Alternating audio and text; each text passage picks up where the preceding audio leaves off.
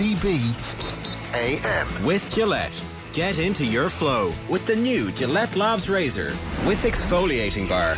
All right, bang on 7:30 this Tuesday morning. It's an absolutely massive day of football. Ireland are in Slovakia, playing Slovakia this evening, where victory will make their path to the World Cup that little bit easier. So it's a big game for them. And then obviously Celtic and Real Madrid tonight is the pick of the ties in the Champions League. Shane Hanlon is with us. Shane, good morning to you. How are you? Good morning, Ger. How are things? The other breaking news overnight is, I don't know if it was late last night or overnight, but Rafa Nadal is gone from the US Open. So the 1 and 2 seeds both fell yesterday.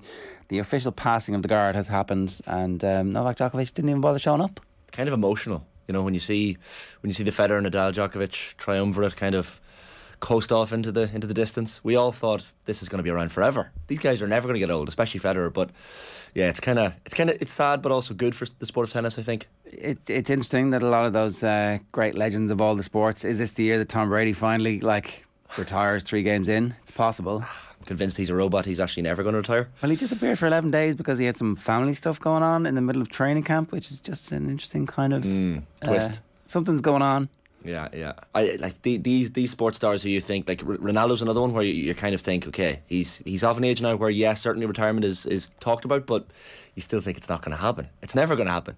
I mean, yeah, it's just one of those things. You want them to continue for as long as is physically possible out of pure greed on our behalf. I did see somebody put together a video of Messi the other night, and it was still like Messi-esque. You know, it's not the same, and he's not the superstar in the team anymore because it feels like Kylian Mbappe is part owner of PSG at the moment. But I do, I think maybe there's a couple more seasons of Messi. But is this the end of Ronaldo? It might be.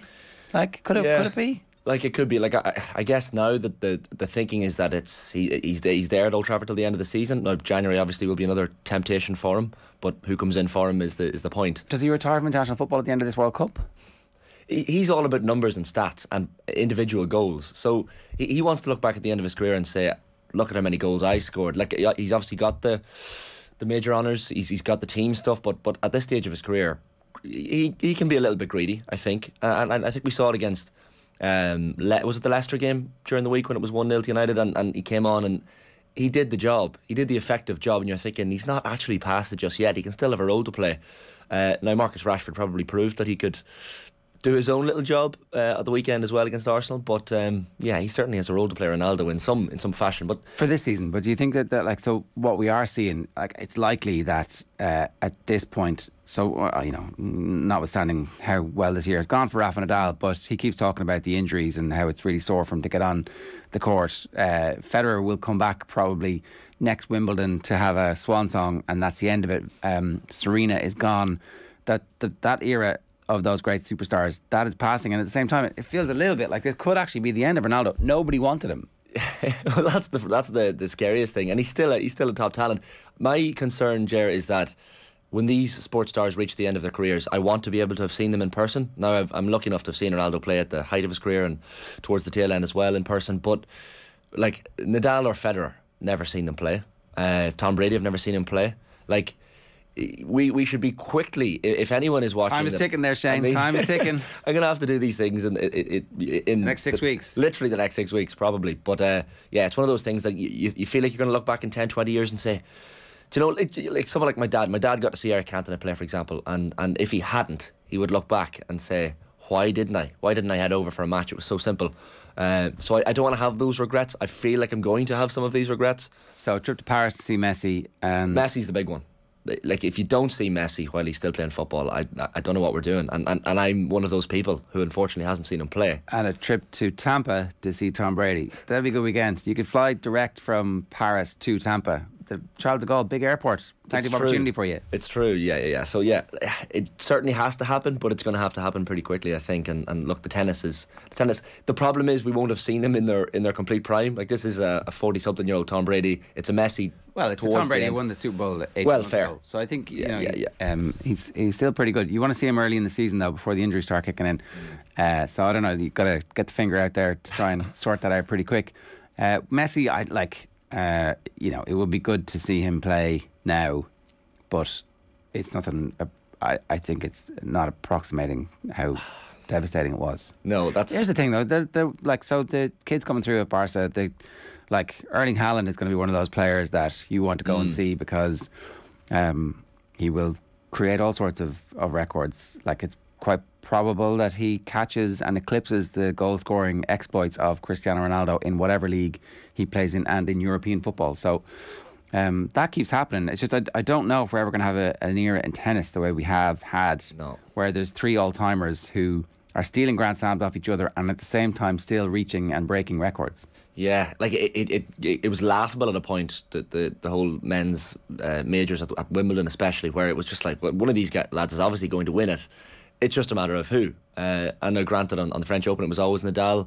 Federer seemed to dominate a lot of the time until Djokovic came on board as well. But like, to have 3 individual human beings who dominate a sport so aggressively, I don't think we're ever going to see it again. Like, but it could be a nice little era now where the likes of TFO, who obviously knocked out Nadal last night, Medvedev as well, and Nick Kyrgios. I mean, well, Kyrgios is quite old this stage. Well, like, yeah, it's possible he wins 1 or 2, and that was his destiny, was to win 1 or 2, and he'll be pretty happy with that. And then obviously there's a bunch of others who are around that talent level, which means it's going to be super competitive for the next while and a bit more akin to the women's. If you take out Serena, you kind of have taken out Serena over the last 4 or 5 years. It hasn't been an incredible time for her to hoover up stuff as well. So we'll talk about that a little bit later on with Jenny Claffey. We do need to talk about Celtic and what's going on at the moment. Pat Nevin, who we'll hear from a little bit later on, was on the show last night, and he wasn't building the case for them to win the game, but he was saying, football, bloody hell. Like, we saw Leeds absolutely spank Chelsea. Yeah. Chelsea aren't Real Madrid aren't Chelsea. This Real Madrid team, you'd say, are much further on than this current Chelsea side. Leeds, I'd say Celtic would go Leeds game. So, I can see what he's doing. He's like, this isn't equivalent. I'm not making the case. I come to bury Caesar, not to praise him. It's funny, like, when you're talking about bucket list things like this, like these Real Madrid players have seen it all and done it all and won it all, but a European night in Celtic Park with an atmosphere that I can only imagine what it's going to be like. It's going to be one of the best atmospheres these players have ever experienced. And there's international players in this Real Madrid team that you would have thought up to this point seen it all. Look, both teams are playing very well. That's the point. They've all won but their games in La Liga and the Scottish Premiership so far, both in form, both full of confidence. I mean, what impact can fans have on a team's likelihood of winning? Pretty big, I would say. And under the lights at Celtic Park, and what Ange Postecoglou has done with this team. I mean, and he spoke about in the press conference before this game as well. And he kind of said, "I'm not going to change what we've been doing." He encourages his fullbacks to attack. He's got, I think, Farahashi as well is maybe started training as well.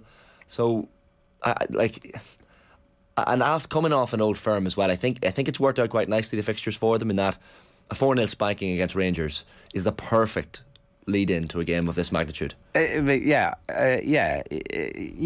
think so. I mean, you'd have to say it probably is. The one thing is that you get very, very high after it. Like, you do celebrate a lot. You do feel wild after beating your derby rivals, but not just beating them, annihilating them, to the point where it might be hard to come down. It might be hard to get the rest that you need, because over the horizon is a way better team, and it's not that far. It's actually like that. The game has come around like that.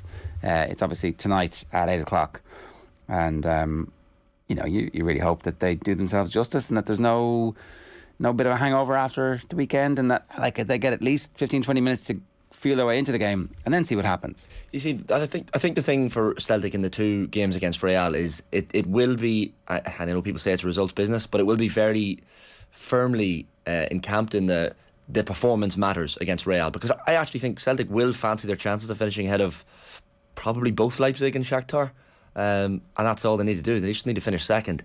I'm not saying it's going to happen, but they'll fancy their chances, the way they're playing football at the minute. So the Real games, if they can just put in a good performance, like to look at that Real front 3 of Benzema, Vinicius and Rodrigo especially. I love this Rodrigo kid, and I mean the confidence he has. I'm just fascinated to see how he deals with that atmosphere like tonight. But I mean, how Celtic deal with that front 3 is a big thing. Like, there's some rumours that maybe Benzema doesn't start tonight and he tries something different. Yeah, I mean, the live score pre-lineup actually has 4 in midfield for them, which I haven't seen enough of Madrid. I presume they haven't been playing 4 in midfield, have they? Yeah, well, you see, when Casemiro left The concern was that they wouldn't have anyone to really slot in, but Chouameni, this new signing, has come in and like just immediately basically picked up where Casemiro left off and done the same job, if not better. So yeah, like I'd be fascinated to see the Real lineup and whether or not they decide to leave off with Benzema. Like Rodrigo scored his first goal of the season at the weekend. He'd come in with a little bit of confidence himself. But I mean, you think of how many Irish fans are on the ferry right this second over to Glasgow and heading over on flights as well.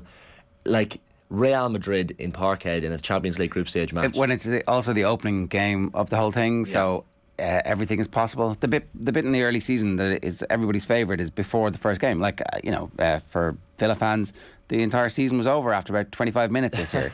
But that first week where we were like, we could finish 6th here. If everything goes our way, we're like, this could be amazing. I mean, Celtic fans must be feeling, it's the hope that kills you. Why can't we be Porto? Yeah, and I love the little nuggets as well that give you little bits of confidence. Like people and Carlo Ancelotti was asked about this in his press conference as well, where he was said his record in Celtic Park isn't good. I think when he was AC Milan manager, he managed here at Parkhead 3 times, 2-0 draws and 1-2-1 defeat. The famous nights in Celtic Park, and he referenced it himself. He says, I don't have good experiences in Celtic Park, and Jesus, Celtic fans and players would love to continue on that record tonight. But that's the kind of little nugget that Celtic fans are going to be holding on to, and up until 8 o'clock tonight, at 5 to 8, Celtic are going to believe. Now maybe by 5 past 10 past 8, the belief will be a little bit dimmer, depending on how quick they can start this game tonight. But if you think back to, was it last season or was it the season before? I don't know if it was during COVID, but there were certainly early performances where Real Madrid weren't at it. And there was a couple of games where we thought that Real Madrid could go out tonight, and then they went out and they took care of business. It was 3 or 4-0 against definitely a team from one of the lower leagues in Eastern Europe. And I remember thinking, this is it's very interesting. And then obviously they flat track bullies re-emerged, and away they go. Was it against Martin O'Neill that he had those bad times, or was it somebody else? That's a good question. It could have been the Martin O'Neill era. I'm not actually sure who it was, but like that's the thing. The Real games so far this season, they haven't started games well. And the other thing is as well, they've been winning games in La Liga that are high scoring matches, and they've been conceding a lot of goals as well as scoring. Celtic will thrive off that. I mean, Celtic obviously a very attacking team. Like so much attacking, now maybe not the level of attacking talent that Real Madrid have, but if they can start well, and Real Madrid have started very poorly in some games. I think it's actually Strachan era. Strachan, was it? Yeah. Okay. Yeah, but those were famous nights, and if Celtic can replicate, they will replicate the atmosphere. There's no question about that. I've been to Parkhead I think twice. We used to in our school in Monaghan, St McCartan's College. We had a transition year school trip every year, and the school trip was Celtic Park. All right. So we actually been over twice, I think. Wow. That was the school trip. And did you all behave, or were you all?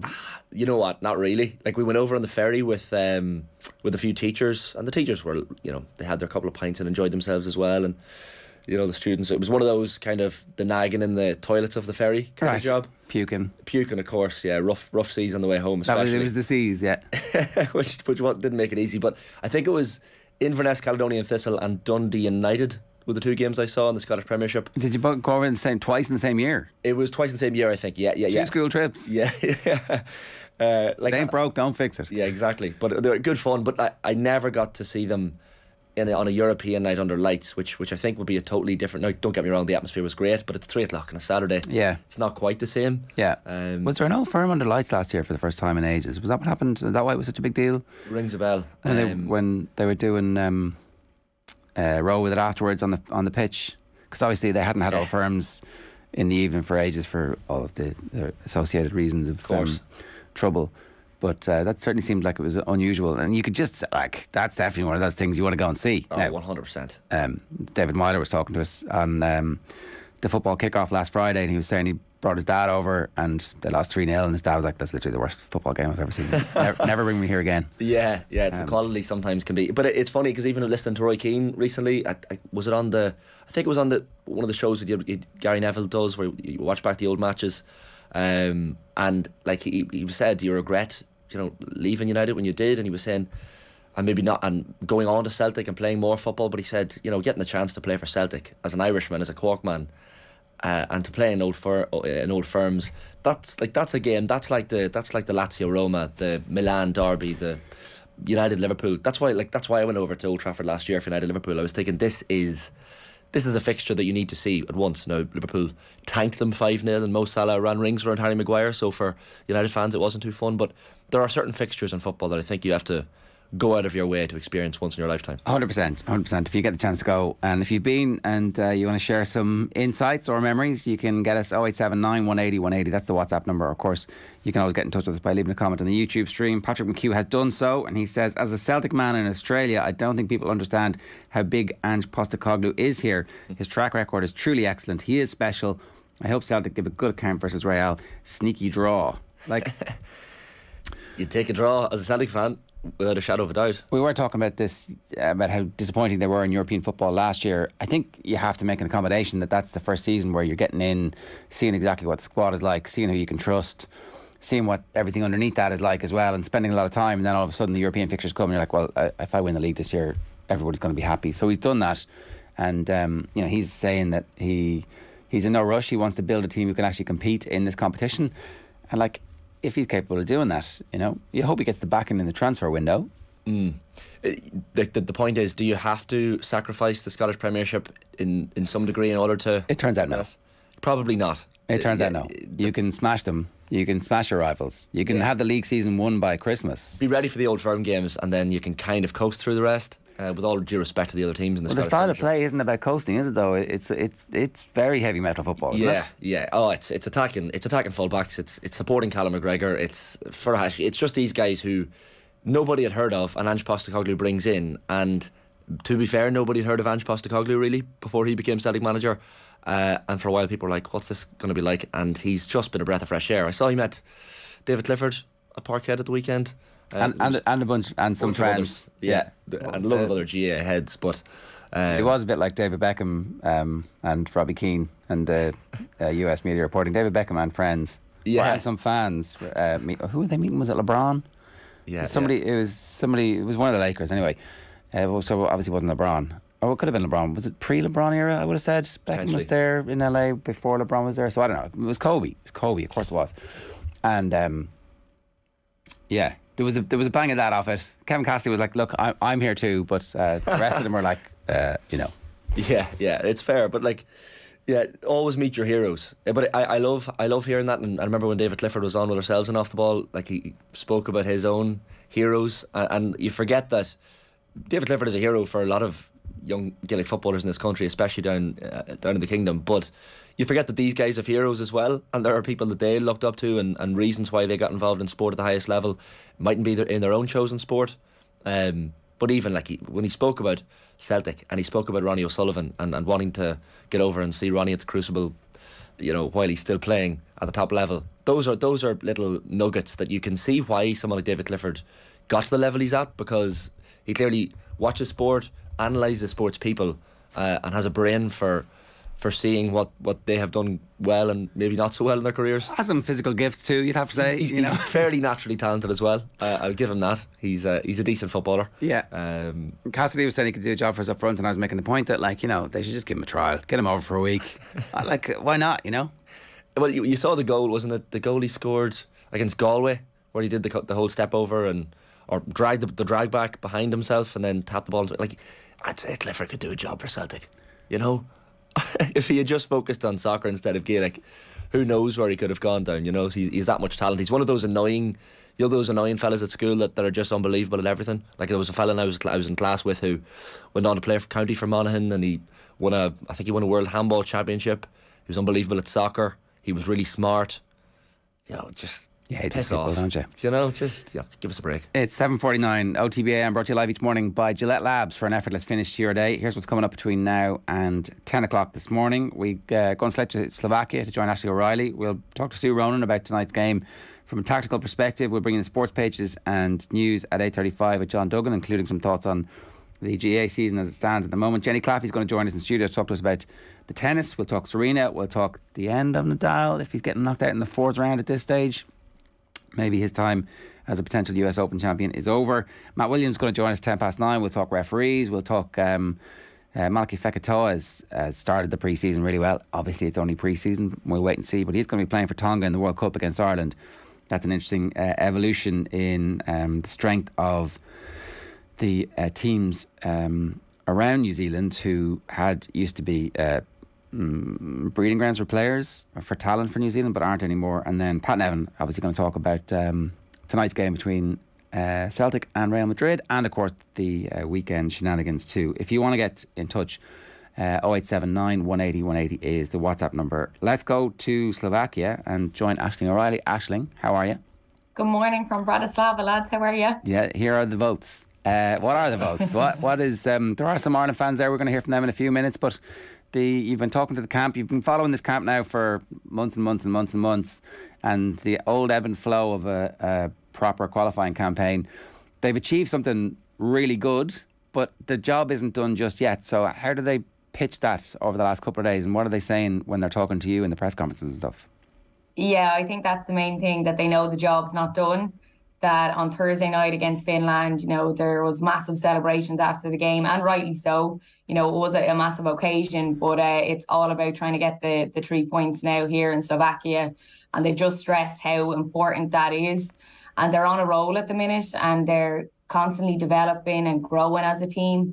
And they want that to continue. So they don't want to have an upset of a bad performance, or, be upset walking away from Slovakia knowing that they could have put themselves in the best position possible to get a good playoff position. So, that's the main thing that they're getting across here. But I think overall, just with the squad, just how much they've developed. Like, we'll hear from Vera, but she just spoke about, it's so exciting to watch them game on game, and they're constantly learning together, and they're constantly growing together. And it's evident within their play. And even with the injuries that they have, they do have some girls out. They have 4 girls that are not going to be playing due to injuries and suspensions. But, the strength and depth within this squad is really strong. And that's something that maybe in previous years they haven't always had. They can look at the bench and know, yeah, she can do a job. And that was actually the words that Louise said to me. She knows I look left and right in the dressing room and I say, she can do a job. She can do a job. They trust everyone around them. And I think that's really important in international football too, because you don't get a lot of time together. You're with your club, and then, you have the 10-day camp really is what they get. So you need to be able to trust the players around you. And I think that's very evident within this squad. It's funny because they did try and hothouse a little bit of that with the various camps that they had. They played their friendly against the Philippines, and they were on a few trips in the summertime that weren't very widely reported on because the games were totally meaningless. But from their perspective, it was an opportunity to try stuff, to drill in exactly where everybody's supposed to be on the pitch. And I suspect that one of the things they were doing behind those closed doors was moving Katie McCabe around a bit to see could they get her on the ball more and not just play her at left wing back. This is it. It was constantly changing players around. Even Jess Sue, she's came into the squad as well. And, for West Ham and for Shells, anyway, she's playing more of a defender. Now she's pushed up to midfield, and she's doing a great job for West Ham there. Just in pre-season now at the minute, she's going to have her first game now next week. But yeah, she a player like her, a lot of the players are versatile, like you said, with Katie McCabe. And I think that's such a strong thing that Ireland have at the minute. You look at the bench and you just look at the likes of Anya Borman, to come off the bench. Maybe she might get a start, today. It'd be amazing for Anya to get the experience she has. And obviously there's a few girls out at the minute. So to be able to drop players like that in and know that you're in safe hands is amazing to have. And it's definitely something the squad have. But they're constantly growing. I asked Vera yesterday about mentally, sometimes maybe previously, say against the Finland game, for example, in the first half, not the best performance, not the start they would have wanted. Heads can drop. And it wasn't the case. They went in at half time and, they rectified things. They talked about it. They came back out and, they said previously we could have dropped our heads there, but they feel like they're so much stronger now as a group. And yeah, they're just so excited for the journey they're on, and they're just hoping that it continues. I did wonder if they were just a little bit nervous as well. So I don't think tactically they got it right. I think they're still working some bits out, and they were trying too much to pump the ball forward early. So that was all part of it. But I do wonder if that's them actually thinking, oh, Jesus, we might qualify for a World Cup here. If we win this game, we're guaranteed at least a playoff. Oh, look, the crowd is full. Oh, everybody's talking about us. And then actually half an hour in, they're like, okay, we need to get down to business here. Because the difference between the middle 30 minutes and the first 30 minutes was marked, and it wasn't just down to like, you know, I don't know. It's hard to know. It's hard to know, and I do think the whole thing of the crowd and the buzz before the game, like there was a massive buzz compared to other games. Yes, there has been a great buzz ahead of other games, but this was different. And the girls said it, you know, it was different. It was, you know, to qualify for, you know, a World Cup qualifier, you know, it was to get a playoff. You know, it really was a massive occasion for them. And that was evident, as you said, you're like, they did look a bit nervous. They weren't playing the game that they're used to, keeping the ball, moving it fast. It was, as you said, launch it forward and panic stations a little bit almost. But they rectified it. And yeah, I don't think overall they'd be delighted with that performance. It's definitely probably a learning curve. But I'd say with the fans and the noise and the hype around it too, probably added to that pressure of one of the biggest, if not the biggest moment in an Irish jersey for all of the girls. Something, Aisling, seemed different about Vera Pauw at full time after the game during the week. Like, I've never seen her react like that to it. And look, granted, it was a huge result for this Irish team. But like, you've spoken to Vera at different times. Like, have you noticed something different about her in recent days? That this is maybe the precipice of something really, really good for this Irish team?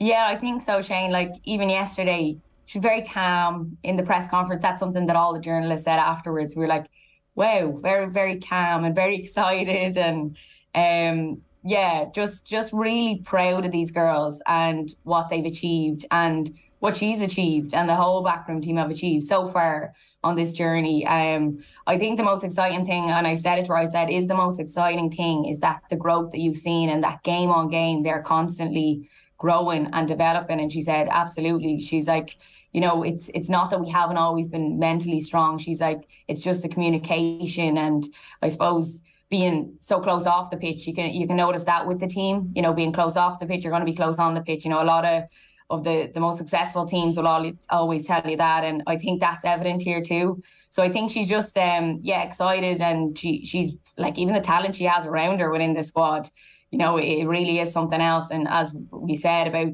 the players on the bench even coming in, she has a great squad to pick from. So she's just really proud and excited about this journey she's on with them, and yeah, what they've done in recent time, it's brilliant. And yeah, I did speak to her yesterday at the press conference, and yeah, she just told me about that excitement watching these girls grow and develop. And she did describe as the game tonight, again, she described it as a final. We can hear that now. And have you had a bit of a difficult job in picking the team and getting things together ahead of the game, because there has been some injuries and some changes ahead of the game? Yes, we missed 4 players of the basic lineup, and of course you need to find other players for it, but the backups are always there. Tom Elm is always coaching the opposition team, so they grow together with the ones in the lineup. The only thing is communication. There will be some misunderstandings on the pitch, and that should not frustrate anyone, not on the pitch, not outside the pitch, and not at home, because that is very, very logical in a game at this level when you need four new players in. We were speaking with the Slovakia manager today. He said that his contract runs out after the Ireland game, that he's hoping to stay on, and that, you know, obviously trying to get the win here would be the big thing in order to, I suppose, ensure that he keeps his job. Yeah. What do I say about that? That's his situation. We are here to win the game. We will do everything to win the game, because that gives us a better starting point for the playoffs. He said that Ireland were the dark horses, and he's been very impressed with them throughout the campaign. Thanks to him. We have surprised ourselves also by times. We knew what is in this squad, and we still don't know where we can grow to. And every game is getting better and better and better. But to be honest, the only game that we did not get what we wanted was against Slovakia. They made it so difficult for us, and we were very lucky to have a draw at home. Is that the most exciting part, that you're constantly growing game on game? Yes, that is so good, and we're getting stronger and more confident. And if you see the problems that you had in the first 20 minutes against Finland, and just the mentality, we don't understand what's happening here on the pitch, but we just make sure that ball does not go in with everything we have. That was something that Louise talked about there in the press conference, that maybe a few years ago, your heads might have went down, or now they're so strong mentally not to let that sort of start phase them. I don't think they were mentally less stronger.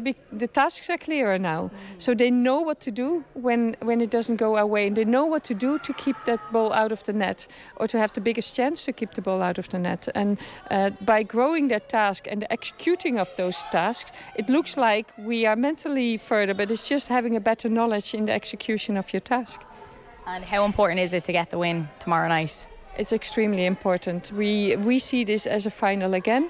This game we have to win to have a chance to go to the World Cup. The game is live tonight on OTB SPORTS Radio, Slovakia against Ireland. It's all thanks to Sky, proud partner and supporter of our women's national football team. Outbelieve together and show your support as Ireland look to make history and reach their first ever World Cup. The point that I think a lot of people have kind of forgotten after the win at the weekend was like, we've beaten the third best team in the group and that is the fourth best team. Of course we'll beat them, but actually they have massively improved over the course of this campaign. That head coach that you were talking to, he's getting a lot of credit for that, and he's desperate for a victory, because if he beats Ireland, then they're definitely going to give him a new deal. This is it, yeah, Peter Capone. So he's the Slovakian manager and has been for the last 4 years, and he is hoping to stay on. So in the press conference yesterday, I spoke to him first, and my first question was just, how's preparations been going? And yeah, just an open-ended question. And he came back with, my contract is up after this game. Come and get me, please. Yeah. Yeah, so exactly. Like, my contract is up, and yes, he didn't say I'm hoping to stay on. I then asked him, so would you like to stay on? He sort of just smiled and said, that's a tough question. Of course I'd hope to stay on, but it's up to them. So basically, yeah, he would love to stay on, but he knows that if he got a win against Ireland, that it would really help his chances of staying on. He's been a great manager anyways for them. They have really grown in the last number of years. They just haven't had that big win. I think that's probably been the problem for Slovakia, because they have been an upset for a lot of teams, like Ireland at home, Tala to get a draw. They've been a difficult team. Finland as well, they took points off Finland. So they have been a difficult team, and they're really hoping that this is their chance to get that big win. So yeah, I wouldn't be underestimating Slovakia or under any illusion of the challenge that they possess. Am I right in saying, Ash, that the Slovakian manager brought up Megan Campbell's long throws as well, or he was certainly asked about it? He's obviously either a fan of it or slightly fears it a little bit. Yeah, the minute he was asked about it, he just smiled. And he just said, yes. And we were explaining Meg Campbell, and he was like, I know her. And he said, that we play the videos for the rest of the management team. And he said, when we watch those videos, we were taken back with that skill that she has. It's a phenomenal skill to have. And they know exactly how much of a threat that she is. But yeah, they were just speaking about I think it was 2017, when I think Megan Strose it's got 2 goals for Ireland here in Slovakia, against Slovakia, and it was 2-0 that day. And he spoke about that day, and he was assistant coach then. And yeah, he remembers her well. Yeah, I mean, Mick McCarthy's long throws, Euro 88. There's a lot of parallels here between our first great team breaking through and this team breaking through as well. Let's hear from Louise Quinn. So obviously a long and storied career, hopefully going to be crowned with an appearance at the World Cup. This is Louise Quinn speaking with Ashton yesterday. Have a look. Louise, we're here in Senek in Slovakia. How are you feeling ahead of the game tomorrow night? Yeah, just feeling good, ready to go. We know what's to come tomorrow, and yeah, we've just got to look forward to it, and and still we just want to finish as high in this group as we can. We're just looking out at the pitch at the moment. It looks well. You've been here before. You've played here before. Yeah, I played here a couple of times, and I think it's it's definitely been kind of weather affected, but it's looking really kind of sharp out there, and a good surface. And there is a few injuries within the camp, suspensions as well. So I suppose going into a game like this, there'll be a lot of changes. How does that affect the team? There's going to be a few changes, but it's something now that we've kind of got to a stage where players can come in, and it's once we have kind of the right setup, the right formation, players are just able to slot in so easily. Players who have already their experience, international experience. you know, playing at club level together with, you know, some of us mixing in that. So for us, we know that's international football, and listen, we're going to be ready for it. We've a really, really strong squad that's kind of been together now for a long time. So. And what is the mood and the buzz like in the camp? Obviously, you had the brilliant win on Thursday night, so you're on such a high, and then you sort of have to keep your head on the ground, your feet on the ground, even going into this game to hopefully get the 3 points. Yeah, I think that was, you know, we enjoyed that moment after the game. We had to. It was so worthy. But yeah, listen, I think even just looking into, you know, even reading about the potential playoffs and what can happen, that just confuse you so much that you just have to go, do you know what, and as we always do, take the game as it comes, you know, get the 3 points and then see what happens from there. You know, we're a very grounded team. We don't take anything for granted. We don't think anything's going to be given for us, and you know, we also don't think things are going to be easy for us. We've always been fighting through things, and we'll continue to do that. I don't think we'll lose it. And for Slovakia, they're a very physical team. What challenge do they possess that's probably going to be the toughest thing tomorrow night? Yeah, exactly. Physicality. They're very, you know, very fast as well. They press the ball very well. They come together as units. They, you know, really try to bring you into tight areas and then close you down and try win the ball from there and transition very fast. So they will be a very, you know, they have a lot of technical players as well. So we know that we've got a really tough game. It's not one of those, you know, before that we think, you know, this will be something we can do because they're a lower seed. They're a very, very strong side, and you know, they proved that as well in Tala. But we've got a point to prove as well, and we've come so far since then. You said there that you're in Senec. A quick Google tells me Senec is a town in the Bratislava region of southwestern Slovakia, a well-known summer tourism and recreation centre. The town is attractive not only because of the proximity of Bratislava, the capital of Slovakia, but also because of the healthy environment and summer resort. What's the healthy environment? Is like the air clean or something? The water nice? Well, it's at a lake. I was there for about 30 minutes. Outside for about 30 minutes. Then we're inside for about an hour or two, and that was it, because it's about a 35-minute drive. So we got taxi to and from Bratislava out to the press conferences, and the taxis over here are like something out of Fast and Furious. I don't know if any of you have been to Slovakia. I was there once. It's like holding on for dear life. Like, they go around a corner and it's as if they don't know how to brake. They go faster. It's as if you're going to go up on 2 wheels. And yeah, we had some crack on the way to and from the press conferences, but we got back alive, so all's good. But I think Bratislava was one of the stops on my interrailing trip when I was younger. It works out time wise. I know you're a big Celtic fan as well, Ash. You'll get the full Irish game in and the post match reaction, and then isn't it the Dubliner pub in the middle of Bratislava is the big Irish pub? Yes, Shane, you have it all scoped out. So do I. I know, and I'm loving all the Celtic coverage. I'm like, it was brilliant yesterday on the show as well. Exciting times for Celtic. So yeah, looking forward to it as well. But it's, the timing works well here. I'll see, obviously, with press, obviously, to get to the game or the post-match interviews afterwards and all of that. And I'll probably watch it myself maybe tomorrow or something. You know, I'll sit down and watch it properly. But the Dubliner is in the middle of Bratislava here. It's a very quaint city, sort of like, reminds you of Prague, maybe a quieter version of Prague. But yeah, really, really nice place. So it is. I definitely will come back. It's on the Danube. I didn't realise that. I'm learning a lot about my Slovakian geography today. And Senec seems pretty nice, like as half an hour away. I think we could do a geography with Ger slot. Try that. Sounds good. Yeah. All my knowledge of European geography comes from the UEFA Cup, circa 1985 to 1989, when it was still in existence.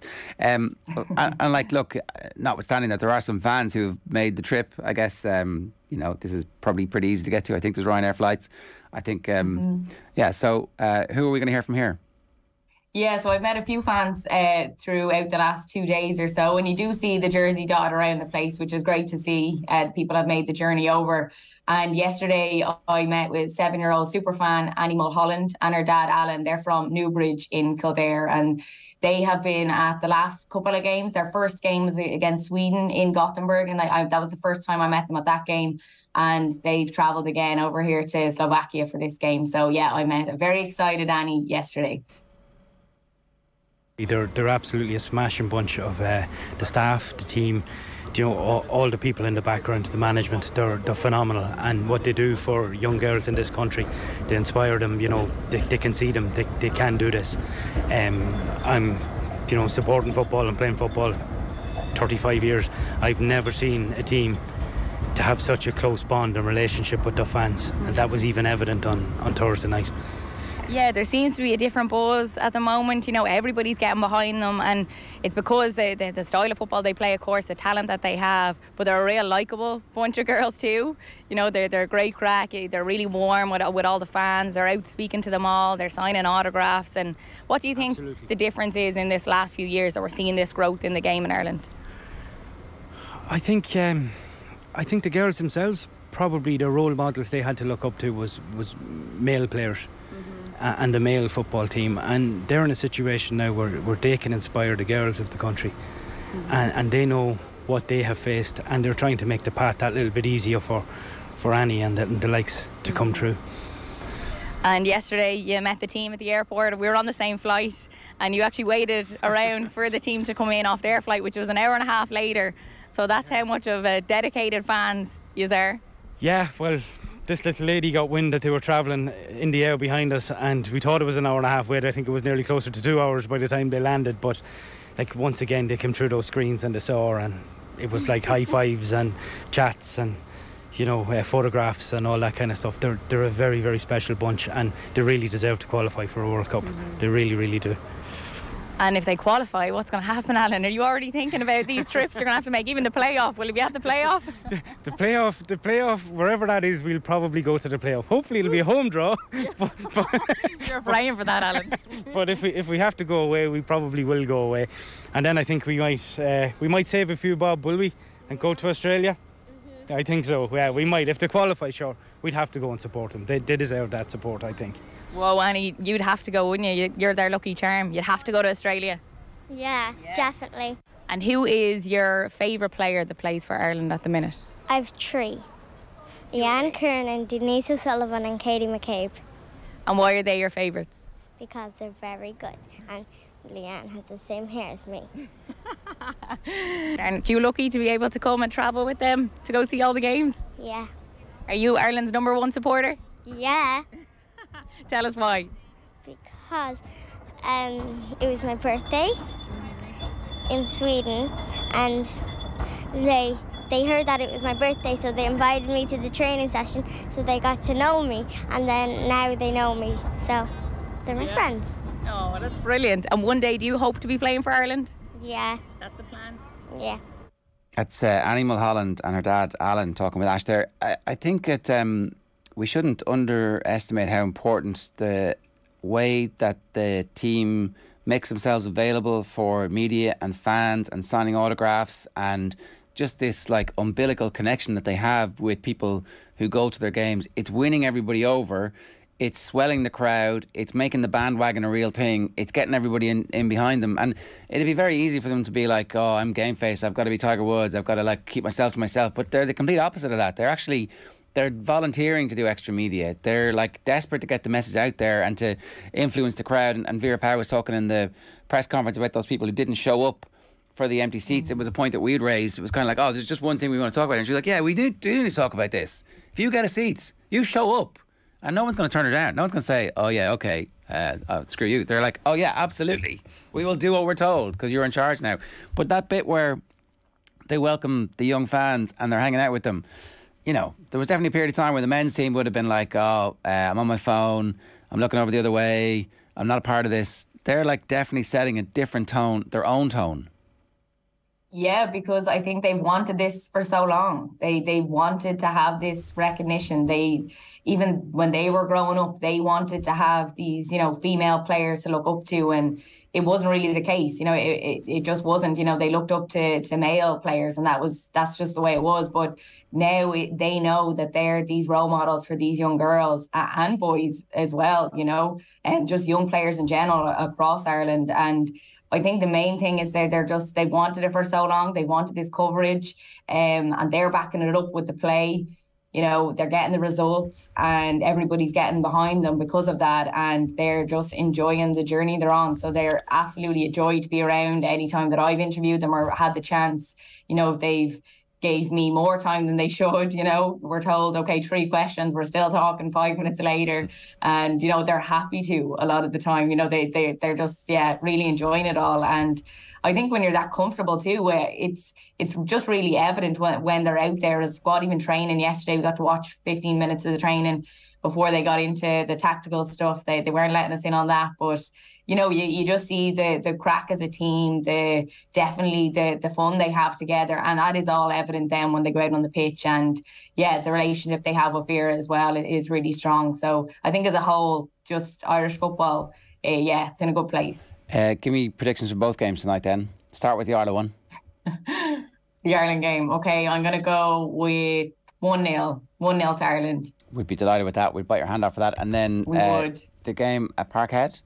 This is a tough one. Real Madrid, it's not an easy task. But Celtic are in a great place at the minute. Exciting times. Loving the football they're playing, the style of play they're playing. So I will say at home, I'm going to go with 2-1 to Celtic. That's hard. Win. Right. I thought you were going to go 2-2 and everybody would be like, oh yeah, that's fair enough. But no sitting on the fence for you, Ash. That's I'm going to back them. That's why we love your predictions. Right. More from Ash across the day. Thanks a million. Cheers. Thanks, lads. As I said, live coverage this evening of that game. Nathan on commentary duty for you. And we'll just make sure you're listening to OTB Sports Radio. You just say, Alexa, play OTB Sports Radio. And away you go. Or whatever the Google version of it is. Okay, Google. Okay, Google. I think that is exactly what it is. Yeah. Right. We are brought to you live each morning by Gillette Labs for an effortless finish today. Sue Ronan is standing by. We're going to get to her next. OTB AM. This is OTB Sports Radio. Off the ball. It's been ruled out. Richarlison's goal. This is the pain of VAR. 2-1 now to Fulham. 5 minutes of stoppage time. We're in the 92nd minute at the moment. Shane Duffy, I don't think it's got on. He got booked as well for taking his jersey off for Richarlison. I mean, the ultimate pain of getting booked for a goal is disallowed because you took your top off. I mean, imagine if that booking cost them later in the season. Yeah, I can't imagine Lara did that in the 80s, to be honest. Subscribe now to the OTB Football Podcast stream wherever you get your podcasts and download the OTB Sports app. Things that put people off on a first date. Showing up late and getting your name wrong. Always a great start. Looking at their phone more than you? Hello? Someone who only talks about themselves. Oh, really? God, aren't you great? Look, no one said dating is perfect, but at GoDating.ie, we promise we'll always try and find your perfect match. Because somewhere out there, there's someone for you. And GoDating.ie will help you find them. Yes, even you, socks and sandals guy. Go on, go for it with GoDating.ie. If your business relies on a van, that wouldn't sound good. But this does. Get up to 75% off van insurance. Now available in FBD branches nationwide. FBD Insurance. Support. It's what we do.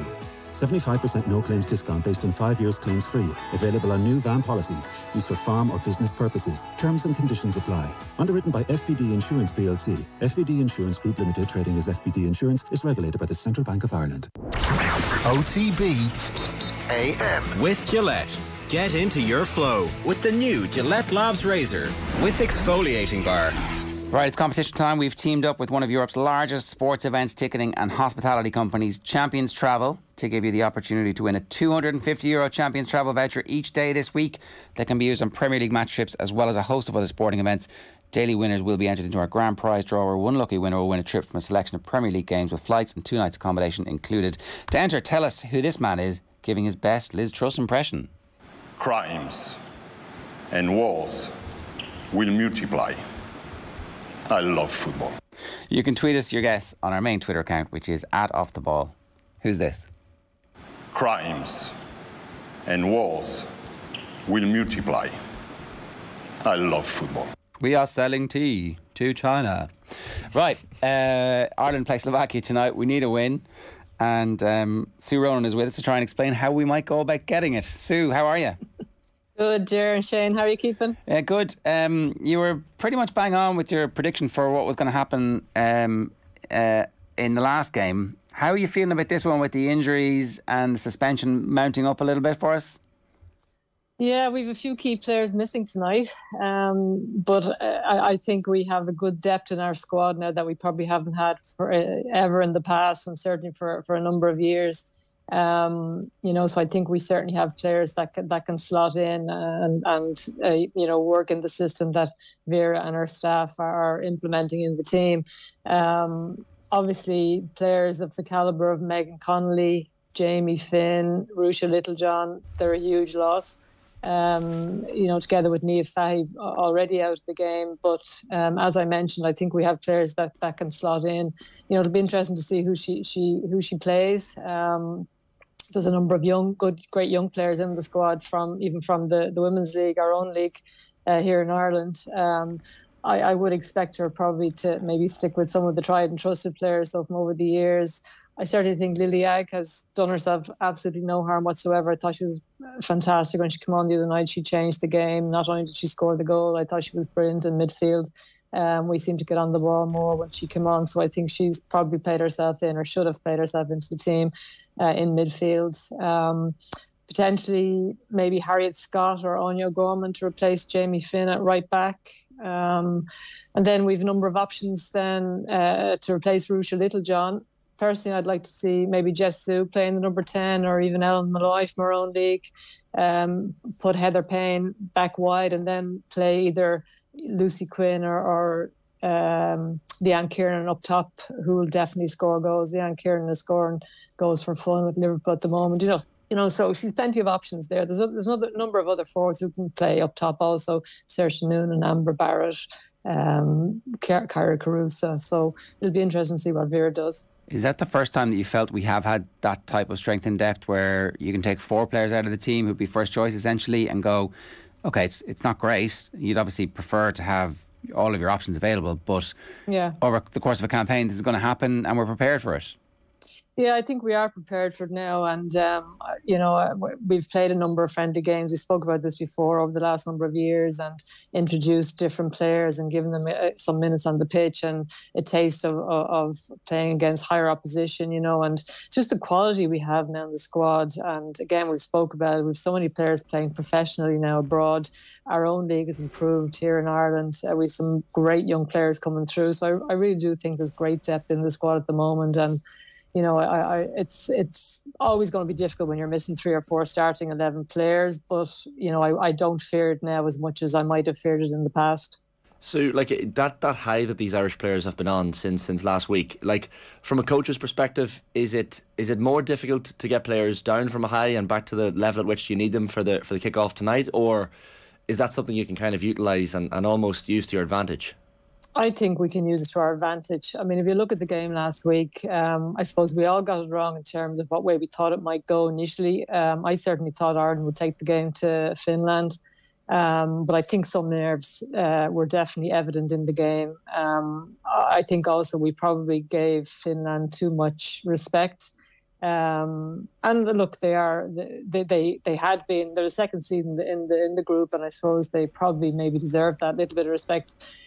Historically, but for me, and I've said it all along, we're a better team than Finland, and we've proven that now by beating them twice. So I was a little bit disappointed with the tactics in the first half, but I think we have to take into account that there was no doubt some nerves there as well. I don't think we're going to have those nerves tonight. We've now gotten what we wanted all along. The target was second place in the group, at least, and we've gotten that. That's secured, regardless of what happens tonight. We're in the hat for that, the draw, for the playoff draws on Friday. But I think now the fact that we have that momentum, we've only lost once in this group. We've beaten that. We've proven now we can, to ourselves really more than anything, that we can beat that second seed home and away.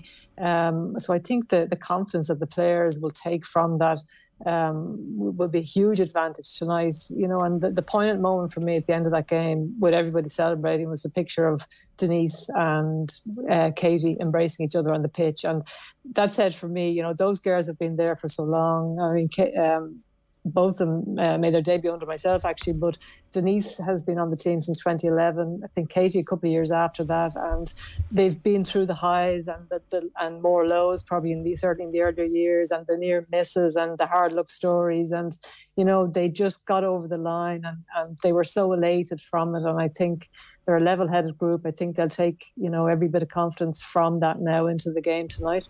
I didn't realise it's a full 11 years. She's still only 28, Denise O'Sullivan. Yeah.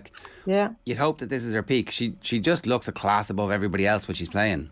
She absolutely is, and she was on our our 2010 under 17 World Cup team and our silver medal in Europe team. Herself, Megan Campbell, actually both of them. Ciara Grant, who's also in the squad. The three of them were on that team. They won the silver medal against all the odds under Noel King in Europe. They were the first team to beat Germany in the under 17 competition. It was the fourth year of the competition, and Germany had won it the previous three times, and we beat them with a stunning Megan Campbell goal in the semi-final. Unfortunately lost on penalties in the final to Spain, but had that silver medal and qualified for the World Cup. And Denise was one of the main players at the time. Rihanna Jarrett actually was also in that squad. But straight away, Denise and Megan, both of them came up to the senior team. They were that good. So it is that long. And, Denise is just a world-class player. I said it the last day, and she is. She can change things for us. Okay, she probably didn't have our best game the other night, but I think Finland realised that she's one of our danger players, or our most dangerous player, and they certainly nullified her. They had extra bodies around her. Every time she got on the ball in midfield, they had extra bodies around her. But it was interesting. I saw the stats there from the sports scientist working with the team, and Denise, I think she ran something like 12 kilometres in the game, and 2 or 3 of those at high speed, so I mean she certainly got around the pitch. She mightn't be on the ball, but she was everywhere trying to affect the game, and she is a class act. That's really interesting to hear that, and that's the type of level of commitment that you're going to get from so it's not just that she has the quality, she also has the application, and eventually something's going to fall. One of those runs is going to end up, she's going to end up in space, and all of a sudden we'll score off the back of it. Yeah, absolutely. And she keeps trying, she keeps going, she keeps pushing, and she's everywhere. And if you just watch her even in a game, and when we're under pressure in games, any games when we are defending, and she's everywhere. Like, she's trying to affect the game, she's trying to win the ball back, she's covering players, she's trying to get on the ball, she make things happen. She's just, as I keep saying, and I can't say it enough, like, she is a world class player.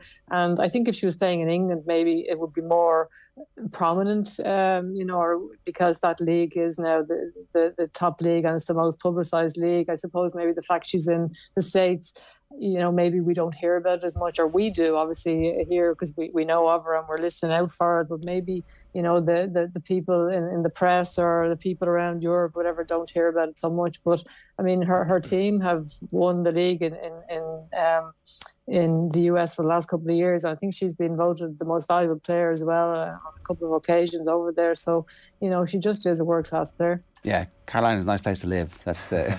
It has certain charms. Yeah, has some qualities. Rainy Manchester, sure. Or sunny Carolina. Absolutely. Well, let's just talk about the role of Katie then, because there's been massive debate over the last 18 months about, can we get her more involved? She's so important to us. Could we just play her in the middle of midfield? What can we do? Is she a number 10? I don't know. I don't know. Did we get any of an answer? Did she end up on more ball like we would have liked the other night, or is this still a work in progress? Katie. Katie's a very valuable player to us also, and there's another world-class player in my view. She didn't have her best game the other night, I don't think. Again, I think Finland had probably done their homework, but I don't think we helped ourselves. We didn't get on the ball enough in the first half. We tended to go long with it anytime we had it. We didn't look to build up and play through the thirds and get Katie on the ball. Maybe if she had been playing in the defence, we might have seen her on the ball more. But I think certainly from my point of view, and I think there's many others agree, I think we're better using Katie higher up the pitch, because she can, cause trouble in the opponent's defence. You want to unleash her in 1v1 duels with the opponent's full-backs, because she can take them on or not, and still whip in great crosses, and I mean, she just has a stunning left foot, and such a short backswing as well when she's taking a shot or, whipping in a cross. She can put it on a sixpence for one of our attackers. So I certainly think she's better higher up the pitch, but she has shown she can absolutely do the job from further back. It was just one of those games the other night. Unfortunately, it didn't happen for her in the first half particularly. And she just didn't have her best game, maybe in the green jersey. But look, she still worked really hard. She's still a great leader. She still inspires those around her, I think, and leads really very, very, very well from the front. So I was just interested listening to Louise Quinn there a while ago on the show, talking to Aisling, and like, she was asked about the Slovakian strengths and maybe areas where they could hurt us, and I think she talked about the pace and the fast transition of the Slovakian players. One word she mentioned as well that struck me was physicality. And I was listening to the commentary on the radio with Nathan and Emma Byrne last week of the Finland game, and Emma was in that first half talking about the physicality of the Finnish players compared to the Irish players. Is that something that maybe isn't a massive concern? Like, it's just a case of doubling down on the strength and conditioning, or is that something that could be an issue for this Irish team going forward? It's something I think many other countries have over us, or they certainly had. It's improving now because we have more players playing in professional clubs. But, even going back when I was with the team, opponent teams, opposition that we played, even teams maybe ranked below us where we were a better footballing team, they just seemed to be physically stronger than us. And I think, I was from various workshops or speaking to different people, you're trying to find out why. And, I think it was that they were starting younger in those countries in terms of strength and conditioning. They had it in the clubs, they had it in their underage national teams, where we didn't have it in any of our national teams at the time. And even a key one, something so small, they did so much PE and physical education in school. So this was something that they were doing as kids from a very younger age. They're building that physicality and they're building that strength and conditioning, and it was something that we didn't have. We've certainly caught up. We've gone a long way to addressing that in the last few years, but it's going to take a while, and it takes a generation, really. It's something that players have to start off with, or young girls have to start off with from a very young age. And then it's something that, naturally evolves in them. So, it's something that we have had a challenge with, but our football has gotten us through over teams like that. Now, when we go back to Slovakia, they're definitely an improving football nation, and they only narrowly lost to Sweden at home. I think it was 1-0. They lost 3-1 away to Sweden. They took points off Finland at home. They took points off us away. So they aren't any slouches. And when I saw them playing against us in Tala, I thought to myself, gosh, they really have improved, because again, they would have been in the last group that I managed with this team, 4 or 5 years ago. They were in our group, and we beat them quite comfortably, I think. But they've definitely improved. Technically, they've all improved. And as you say, physically, they just seem that movement, that mobility around the pitch, they just seem to be able to do it better than they were. So they're not going to be an easy team to get the win off tonight.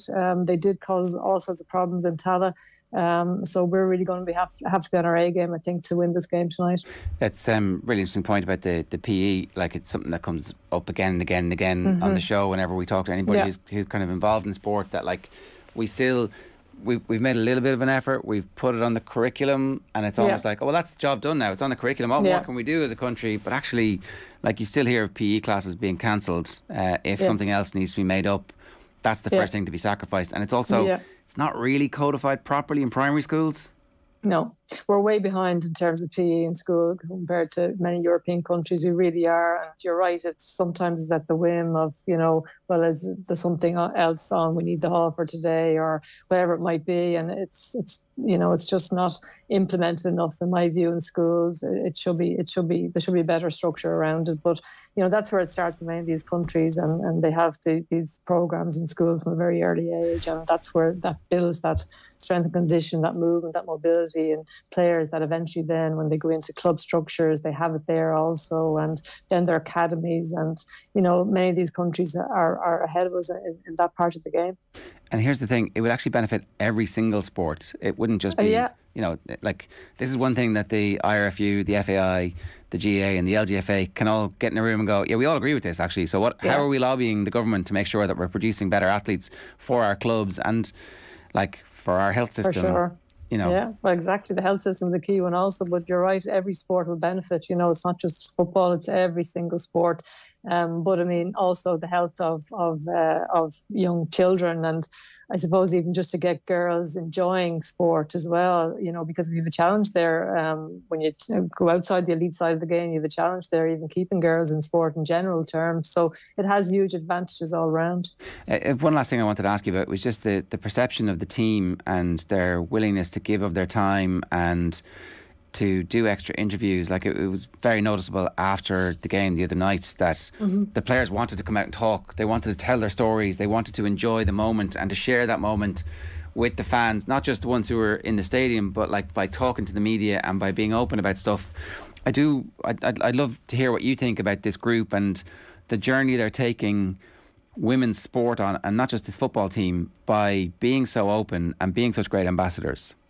Yeah, they are. They're great ambassadors, and they are very open, and there's a huge connection with the fans, as I mentioned, and every one of them has their own story. And, you know, storytelling is a big part really of that engagement in women's sport, and trying to make that connection with fans and trying to make that connection with the press over the years, you know, because in different sports, you know, the interest probably wasn't there, you know, but as the quality improves now in the sport and the players are still willing to share their story and they're open books, you know, and I think it's great, and long may it continue, because you see how close they are to the fans, and the fans definitely pulled them through the other night. You know, the crowd really got behind them when things weren't going well. So, you know, I love to see it, I have to say. I think the players are more than willing to continue to do that, and you see it everywhere in women's football. It's not just in Ireland. You see it in England. You saw it after the Euros. You know, I think it's a really vital part of our game. Sue, like we briefly mentioned Megan Campbell's throw-ins and long throw-ins a little bit earlier, like, and the Slovakian manager even asked about it, which was quite funny as well in his press conference. But like, I'm thinking back to even Aisling earlier mentioned the game a couple of years ago where you know, she basically contributed directly to a couple of goals for Ireland through those throw-ins. I remember a game as well. You were probably in charge yourself. It was probably around 2014 or so, a game against Germany when I think we lost the game, but I know a couple of the Irish goals came directly from a young, maybe 19 or 20-year-old Megan Campbell's long throw-ins. So this is and the obvious comparisons are to Rory Delap, but this is a weapon that you obviously utilised when you were Irish manager, and still, you know, 8 years on, here we are, still and rightly using it. Absolutely, we trained it, you know, and you're right. We frightened the life out of Germany in that World Cup campaign. We took the lead through a fantastic throw-in under the main stand by Megan, put into the box, and Louise Quinn got her head on it. She frightened the life, as I say, out of Germany. They equalised and managed to go 2-1 ahead. It was that game still, you know, rankles with me, and I'm sure if you ask Emma Byrne about it, she'll say the same. You know, I mean, they scored a freak winner, wind assisted cross went into the goal. The wind carried it in over Emma's head. But they were 2-1 up, and in the 89th minute we equalised with another throw in from Megan. Stephanie Roach this time got her head to it, and it is such a weapon, and they just couldn't deal with it. And at the time they were at the top of their game. They were European champions at the time. I can't remember whether they went on to win it in the next in that campaign or not. Oh, that was the World Cup campaign, sorry, but they were European champions, and as I say, they were at the top of their game, but they just couldn't deal with it.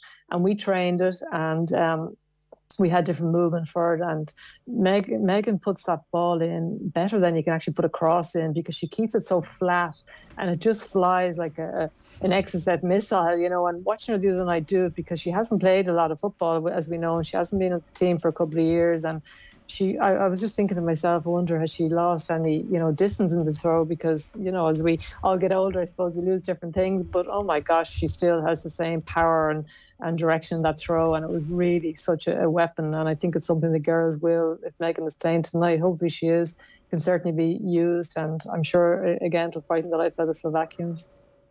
Just thinking as well, Sue, about the fact that for some reason the away form in this Irish team seems to be excellent in comparison to the home form, and we talk about the record home crowds and the support they get at Tallaght Stadium, and yet it's the Sweden and Finland games away that you think back to it as maybe the most impressive performances. Like, is there something in that? Is there something that just on the road certain teams tend to get results sometimes? Yeah, you know, like we talk about the crowd at home, and they are great, and they do help get the team over the line on a lot of occasions. But it can bring some pressure as well, and maybe when things are not going well, you know, the players might go into themselves unwittingly. But they have been really playing very well away from home. What's the reason for it? I'm not really sure. But they will need another good performance tonight, because, as we've said, Slovakia are a dangerous opponent.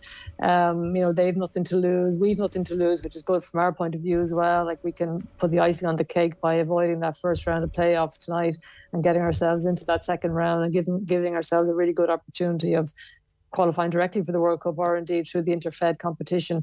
You know, so I think we might just get over the line tonight, maybe by the odd goal. I think the pressure is off us now. We've achieved what we wanted to achieve. I think, from that point of view, we're not going to have any pressure. We should be able to play our football. We should be relaxed. We should be calm. Maybe that crowd and the expectation at home, while on one hand it definitely does help us, maybe it weighs us down a little bit at times. That won't be there tonight, obviously. It's one of those. It's a catch-22, really, the home. But we have played very, very well away from home, so hopefully it continues tonight. Sue, great stuff. Thanks a million for joining us. Cheers. Enjoy the game. All right, guys. Take care. You too. Bye-bye. It's Sue Ronan there giving us her thoughts on the game this evening. It's a 5 o'clock kickoff. We'll have live commentary for you from 5 o'clock on OTB Sports Radio, and it's all in association with Sky, proud partner and supporter of our women's national team. Out, believe together and show your support as Ireland look to make history and reach their first ever World Cup. So just... you can get it on the OTB Sports app, click the radio button, or you can also get it on any of your smart speakers by just telling them to play OTB Sports Radio. Now, at 8:40, John Duggan is with us. John, good morning to you. Ger and Shane, how are we doing? What's going on? I suppose what's worrying around my mind, the propellers, I suppose. I'm enjoying the start of the Premier League season. I think Erling Haaland is almost appointment viewing every single time Manchester City play. Marcus Rashford reappearing has been interesting. And Richarlison's tattoos are fantastic. He's got Daffy Duck, Donald Duck, Wile E. Coyote and Tasmanian Dust Devil on his arm. Right, so just a Warner Brothers fan. Yeah, it's... just missing Animaniacs for the clean sweep. I don't really believe in tattoos, but if I was going to get tattoos, I would probably have something similar to that. You're not a tattoo kind of guy, John, are you? No. Yes. This is an interesting clash of cultures here, I've just realised. So what do you mean when you say I don't really believe in tattoos? I don't believe in inking the body. I think the only jewellery you should probably wear is a watch or a wedding ring. I believe, on the other hand, my body is a canvas, an open art form that I can utilise until the day I die. And I'll be that old, grey, wrinkly, leather-skinned old man covered in the most random tattoos you can possibly think of. What do you have, Shane? I've got I think it's 11 or 12. Wow. Tattoos and all. Anything? I've obviously got that. I spoke about this at Electric Picnic and kind of highlighted it to a couple of hundred people in a tent. The North Monaghan telephone code 047. That is unique. That is pretty Which cool. is fairly unique. What if they change it though? Would you see... It will always have been the telephone code when I grew up. Because when I grew up, our phone number at home was 31206, and then they changed it to 0507, and then they changed 0507 to 089507 or something, and I was like, I actually couldn't remember it. Well, the Gen Zs will be getting the air code, the first 3 digits of the air code tattoo. But no, I have a lot of random ones. I've got the handwriting of the last man to walk on the moon. A guy who interviewed Gene Cernan in 2013. When he passed away a week later, I got it done in 2017. So, I've got the moon on my ring finger as well. Married to the moon. So, yeah, John. Go on, Hannah, boy. Go on, Hannah. I tell you what, John, don't rule it out just yet. If Spurs win a Champions League or something, you could mark it with a little permanent. That's a good idea, JD. That's a good idea. Put it out there. You pay it forward like The Secret. I've never read it, but I presume it's something like this where you like it. Or will I maybe have the back of my neck virtual insanity? Yeah. Well, that's not bad. Yeah. Change the subject there, John. You're very delicately done. Deft. Any Man United, Shane? No Man United tattoos yet, but I wouldn't rule it out. What was your first one? First one was was on the J1. This is obviously the start of a great story, but we were in South Carolina and we got a few of us got the flag of South Carolina tattooed. I got it on my ankle, like near my ankle, so it's like a palm tree and the moon. And I was like, oh, that looks pretty nice. So I said, you know what? Let's go for it. I've started, so I'll finish. Yeah, exactly. I've got even when I was in Texas doing the space documentary, I got the Lone Star of Texas. Brought a can of Lone Star beer, which is famous from True Detective. Anyone who's seen True Detective knows the Rust Cole character played by Matthew McConaughey sits there drinking the cans of Lone Star beer. He says the time is a flat circle thing. Exactly. So I brought a can of Lone Star beer into the tattoo parlour in Austin and told them, give me that exact star. So yeah, I've got a lot of random ones, and I think I probably will continue to get some extremely random ones. Ger? You're not stopping? Not going to stop. No, I might as well. I might start. I've had this conversation on air with Kevin Kilban before. He's like, it's not for us, is it? And I'm changing my mind. Right. Once you get one though, then that's it's addictive. I always said I'm never going to be a tattoo person. I'm never going to get one. Got the first one and I was like, actually, do you know what? And just as a matter of interest, what did the folks say? Yeah, that was the awkward conversation when I came home. Mum just shook her head. She was like, you know what? He's old enough now to make his own mistakes. Let him do it. So she let me off. But yeah, and then the rest of them, she didn't care. I think it's the first one that you have to have that conversation where you're like, got to. Or you just don't. You just like, you know, they're never going to see it. See, I came back from the J1 in South Carolina with a tattoo, with my head kind of shaved, and with a massive beard. Right. So that the parents, dad and my sister met me in the airport, and they were like, "Who is this guy?" I think everybody comes back from there, from that, like a little bit changed. Changed utterly, yes, yeah.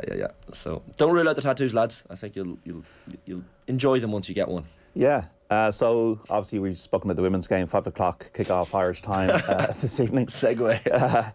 A first Champions League group stage evening and a first match in that stage of the competition for 5 years for Celtic against Real Madrid. That'll be a brilliant atmosphere, as they call it, paradise in Glasgow tonight, 8 o'clock start. Same time for Manchester City against Sevilla. John Stones and Kyle Walker not available for City, and 5:45 start for Chelsea in Zagreb against Dinamo. So, you know, you wonder where City will rank in the annals of football if they don't win this Champions League, but maybe Haaland might be the person to do it. Yeah, like at the same time, was it David? Was it who? Someone was over the summer giving out, we don't get any credit. You know, we never have enough players in the team of the year, and it's like, well, you know, if Pep wins the Champions League, having signed Erling Haaland, they're like, well done, congratulations, good man, you're a great fella. Rafa Nadal is out of the US Open in New York, 22-time Grand Slam champion, beaten by the American Francis Tiafoe, 12 years his junior, in 4 sets. So now we have a situation that there's no previous Grand Slam winner left in the men's draw. It's really interesting. We're going to talk about this with Jenny Claffey in a few minutes' time, but there's going to be a superstar born over the next week in the US Open. Look, I don't know if everybody has Amazon Prime. Maybe more people have Amazon Prime than I think. Do they? Not a lot of people seeing this, it seems. Yeah. You have to go out of your way. That's the thing, isn't it, with Amazon Prime? You have to go out of your way. I don't like going out of my way. It's dodgy. Yeah. Carlos Alcaraz has beaten Marin Cilic, so I think he could be the guy, Carlos Alcaraz. I want to see them all now. You know, I want to see them all play each other. Yeah. Arnie Sabalenka beating Danielle Collins in 3 sets at the last 16 of the women's singles. And my mind obviously now turning my attention in the cavern or the cave or the Batman cave I'll be in later on today for Virtual Insanity. BMW PGA Championship edition starts on Thursday in the really big tournament at Wentworth with all the live villains in situ. You're having a bit of fun on Twitter. Not fun, John, but I know Twitter is a cesspit and a place where lovely things are said about everyone. But you just said that you missed the inter-county season. Yeah, that was all you said. That's all I said, and you got a little bit of feedback. I always get it from club people. Like there's almost like saying that I miss the inter-county GA season is almost like seen as an assault on the club game, but it's not. I just miss the inter-county season. That's all. So I have to then, you know, fight my corner if people are going to have a go. You know, so I have to say, like there is a lot of excitement around the club. Even when I was back home in Monaghan at the weekend, and you're talking to people and you're meeting people from like my own local club, Monaghan Harps lost at the weekend in the intermediate championship, and everyone's talking about it. Did you see the game? And I met my cousin who's from True, and they drew in the senior championship within a ski, and everyone's talking about that. And then Scottstown are talking about, Darren Hughes had a great game at the weekend. There is a lot of love for the club game, and there are stories there. Look, this isn't a mea culpa, but maybe people in the media, ourselves, everyone is guilty of maybe not focusing on some of the great stories in the club game as maybe rigorously as we should, because they're there. And you know, we don't have the Sunday game for the club, which is, you know, again, people don't see these games unless they go out and enjoy them for themselves. But there are stories I'm all there. for amplifying it. But I do think there's also the onus on, just because your team is not in a club final, go to the club final. The attendance at the club final had been paltry for 20, 30 years. I think the record attendance was in 1999 for a club final. So, and do you know roughly what it was? I think it was about 40,000. All right, that's a big number. But I think the average has been, it was an Irish Times article Sean Moran I think did a couple of years ago, and it's about, the average is around 20,000 for club finals. It should be 80,000. It's all promotion. Like AIB have done fantastic things for the club game in this country, similar to how Sky have done great things for the women's team, and that is probably the crux of it. We need to just keep pushing it, probably talking more about it. The standard as well, you know, the standard, you know, could be better at times as well. So look, you love to see it have mass appeal, and that's all I'm missing is mass appeal.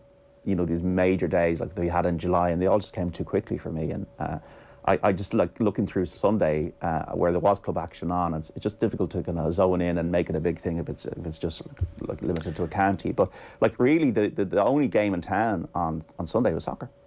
The only game in town this evening, soccer, and the US Open at the moment. You know? We can't forget that the club is the lifeblood. Of course, I understand all that. And like even I was just even thinking recently about the whole when you're seeing the photos from Clonalty Rossmore for Dylan Quirk's funeral, and you're seeing the club mates and the jersey, and you forget that look, he's an inter-county hurler, but at the heart of it all, he started with his club. And even I was reading a book recently, Brendan Ogie Duffy, the late former Monaghan minor captain. His father Brendan has released a book recently, A Most Dougie, in remembrance of him, a life story and the story of his passing. And like I think back to our own club, Monaghan Harps, and that's probably only when it struck me really what club means to people is that ourselves and Ogie's other teammates were the people in the house with his body the night before his funeral. Some of his teammates were the people who carried his coffin into the church and to his final resting place as well. And that was the point where I realised, Jesus, club is everything, because obviously his county teammates were there as well, but at the end of the day, it's the club lads, it's your best mates, it's your neighbours, who mean everything, so. The club game we probably should and could give more love to.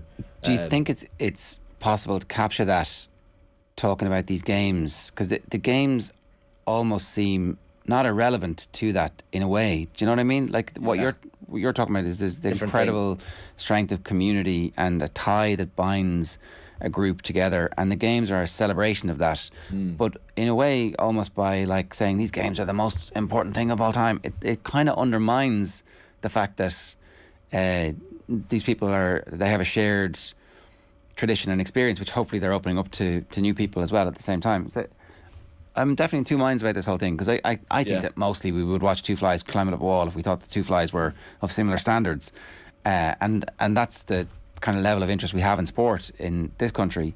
But it's just hard to find. Like, it's amazing to me how few people show up. Like next weekend, it's going to be Conor Callaghan. They're playing Crokes, are they? Is it? Am I right? It's Coola Crokes. Or certainly they're against one of the other super teams, and it's going to be like some of the greatest athletes in the country at the moment up against each other, and there might be 1,500 people at it. It's weird, and I don't know what you do to fix that. Yeah, I know. And it's Kilmacud Coola in the quarterfinals, but I think the quality of club football has improved dramatically. I think it has too. It's just not everywhere, I suppose. No. So you'll always have somebody really good against somebody not great. Yeah, 100%. And you're going to have one-sided games at club level as well. But I just think the interest level is there at the base level. People just need to get out and watch these games. And like, I think John's point is fair, that maybe people should show up to the All-Ireland Club Final and make it a day like the All-Ireland Final, even from a neutral perspective. I think there's definitely a job of work that can be done around that as well. Right, we will come back to that obviously, because it's not going to go anywhere, and we have another couple of months of this to talk about. OTB AM brought to you live each morning by Gillette Labs for an effortless finish your day. More from John tomorrow, and of course you'll catch him live every Saturday afternoon from 1 o'clock on Off the Ball on News Talk. Here's Craig Ray talking on Monday Night Rugby last night about South Africa's missed opportunity to destroy New Zealand. You don't often get the opportunity to beat the All Blacks twice in a row. And by leaving Marks out, by leaving Jasper Visser out and starting Dwayne Vermeulen, who hadn't played for 8 weeks, starting Joseph Dweba, who is very new to Test rugby and is certainly not Malcolm Marks or Bongi or Banambi, you just gave the All Blacks a finger. And if you give the All Blacks a finger, they'll take an arm. And that's exactly what happened at Ellis Park. And that was very frustrating, because that was a game, the Springboks even fought back to lead 23-21 with 9 minutes to go in that match. But I think the toll it took on them, told in the last 6 or 7 minutes of that match. So there was a massive sense of frustration that they didn't get the job done against the All Blacks. Adelaide, well, Australia is just a funny place. He left Marks and Jasper Visser out the side. But even so, the Springboks probably did enough to win that game in terms of creating chances, but they were just not good enough to execute. So that then ramped up the pressure, because now they've suddenly lost 3 out of 6 tests in the calendar year, and it's not looking good. And you could certainly say that 2 of them, the Wales second test and the third test against the second All Black test, were of the Springboks' own making, in the sense that they were tinkering with the side where they didn't need to, other than for more long-term objectives, which is a bit of a bugbear of mine, because it seems like everything can be excused at the altar of World Cup growth. And I just don't feel that that's right in an All Black test. Okay. Right, Jenny Claffey's with us. We're talking tennis. It's 8:54. So Alcaraz has beaten Cilic, and he has the highest seed left because the first and second seed are gone. That means Nadal is out. What happened? That men's side of the draw is very open now. Nadal last night was beaten by a very good TFO, but Nadal was nowhere near his best at all. He was beaten in 4 sets, very convincingly. He had been complaining about the pain that he'd been suffering all year and how this was it felt like it was coming to an end. Is this the last time we're going to see Nadal in the US Open, do you think? I don't think so, no. He even said it yesterday after the match. He was like, see you next year. He was very sure about that. He's had a lot of ailments and injuries this year, and he was saying in his post-match press conference that he was training very well and felt really good on the practice court, but just wasn't converting it onto the match court. So you could see in the early rounds he wasn't Nadal at his best, and it showed last night when he was beaten. Tell us about TFO. Should we expect him to be competing at this level? Is this something that he's been building towards, or is this a bit of a shock? It is a bit of an upset, yeah, but he said coming into the tournament he was saying he's going to go far in this tournament. I mean, it's his home slam, the US Open, but that comes with a lot of pressure. Typically understated American tennis player, yeah, there's a good few of those, yeah. But he's that kind of player that we've seen the last years. He's only 24, so he's still quite young, but he's that kind of player, like, he's fun to watch, he's explosive, he's really quick around the court, but he just hasn't been able to back up his wins. He hasn't had that consistent form, so it'll be interesting to see, will he back up such a big win like this? I mean, this is going to take a huge emotional toll on him, and yeah, we'll see, can he back up that form. It's funny, I was listening to TFO speaking after the match, like, and some of the quotes from him were great. Like, he was talking about getting to the quarterfinals of the Australian in 2019 but couldn't really push on, and he was saying, honestly, when I first came on the scene I wasn't ready for it mentally and mature enough. Talked then about his team around him now. It's kind of similar to Nick Kyrgios in some ways, that he talks about the team around him and how that has really, really helped him. Like, it's an interesting... It highlights the importance of the people around you as a tennis player at the top level. Absolutely, and you can see that with the likes, as you mentioned, Kyrgios there. He doesn't have a coach, so that has to be impacting him, although he's having some super form at the moment. With TFO, yeah, he's changed his coach. He brought on a guy called Wayne Ferreira, who's a pro himself, earlier this year, and that's made a difference. He's had some good results this season, so I think he's changed the way he's been training physically as well, so he's looking really fit and lean at the moment. So, who knows what could happen. Hopefully that's a sign of good things to come, but in the recent years, yeah, he hasn't been able to back it up, but let's see what's going to happen. So we know the quarterfinal makeup of the men's. On one side of the draw, it's Rudd and Berrettini will play the winner of Kyrgios and Khachanov. Yeah, Khachanov, yeah. Khachanov? Yeah. So, I don't know, this is one of those things where Kyrgios beats the number 1 seed and then goes out to the number 27 seed. Is that possible? Probably isn't, is it? Well, anything is possible. If you look at the men's draw, there's no Djokovic, no Nadal, and the number 1 and 2 seeds are gone now, so it's left the draw wide open and lots of opportunity, but that also comes with pressure. So now Kyrgios probably feels, okay, Nadal's gone, this is his chance, and can he match that and keep play under such pressure? But he could lose, but at the same time I feel like he's on a good run of form, and this could be his title. Rudd and Berrettini are in the semi-finals if he wins his quarter-final, and he'd be favourites for the quarter-final. Which of Berrettini and Rudd would cause him the most difficulties? I think Berrettini will come through that match. I'd say it'll be a tight game, but I'd say that would be Berrettini. He'll win that. He's just a big server. He's playing very well on the hard courts this season. He's been in a Wimbledon final last year, Berrettini, so he's had that experience. So I think he will challenge Nick. He probably won't falter to his, the carry on that Nick often. Yeah. But I still think Nick has got the game to beat him. He's just playing so well at the moment. It's funny, I was watching that Kyrgios Medvedev match on Sunday, and the first set tiebreak seems so important, and I think Kyrgios even mentioned it after the match. He said, honestly, if he had won that tiebreak, I don't think I could have had the mental fortitude to go on and do it.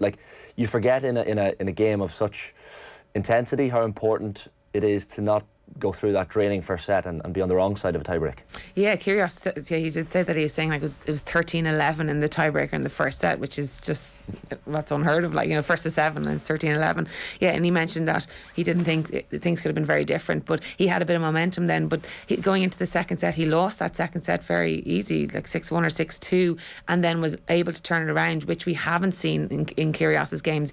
Sometimes when he gets down himself, that's it, he's gone. Yeah. So it was great to see that he was able to have that mental strength and turn it around. And he's just playing like his serve is bombing his serves down. He's returning really well. He's just looking very sharp, and he won a title there just coming into the US Open, his first title in 3 years. So he's got a bit of confidence and a bit of belief in himself, which is kind of scary. Nick Kyrgios playing with confidence. On the other side of the draw, it's Alcaraz versus Sinner and Rublev versus TFO. Alcaraz, obviously, at the start of the year, we were like chalking him in for 15 to 20 Grand Slams. He's the new Nadal. And then Wimbledon came along and he just crapped out, basically. So that might not be his surface, but this is his surface, right? Yeah, so he came to shine last year in the US Open. That's when we really kind of heard about him and the ability that he has. As you said, we saw it at the start of the year, and then Wimbledon, I think the grass just didn't suit him at all because he's an incredible mover. He just wasn't able to transfer that onto the surface on grass.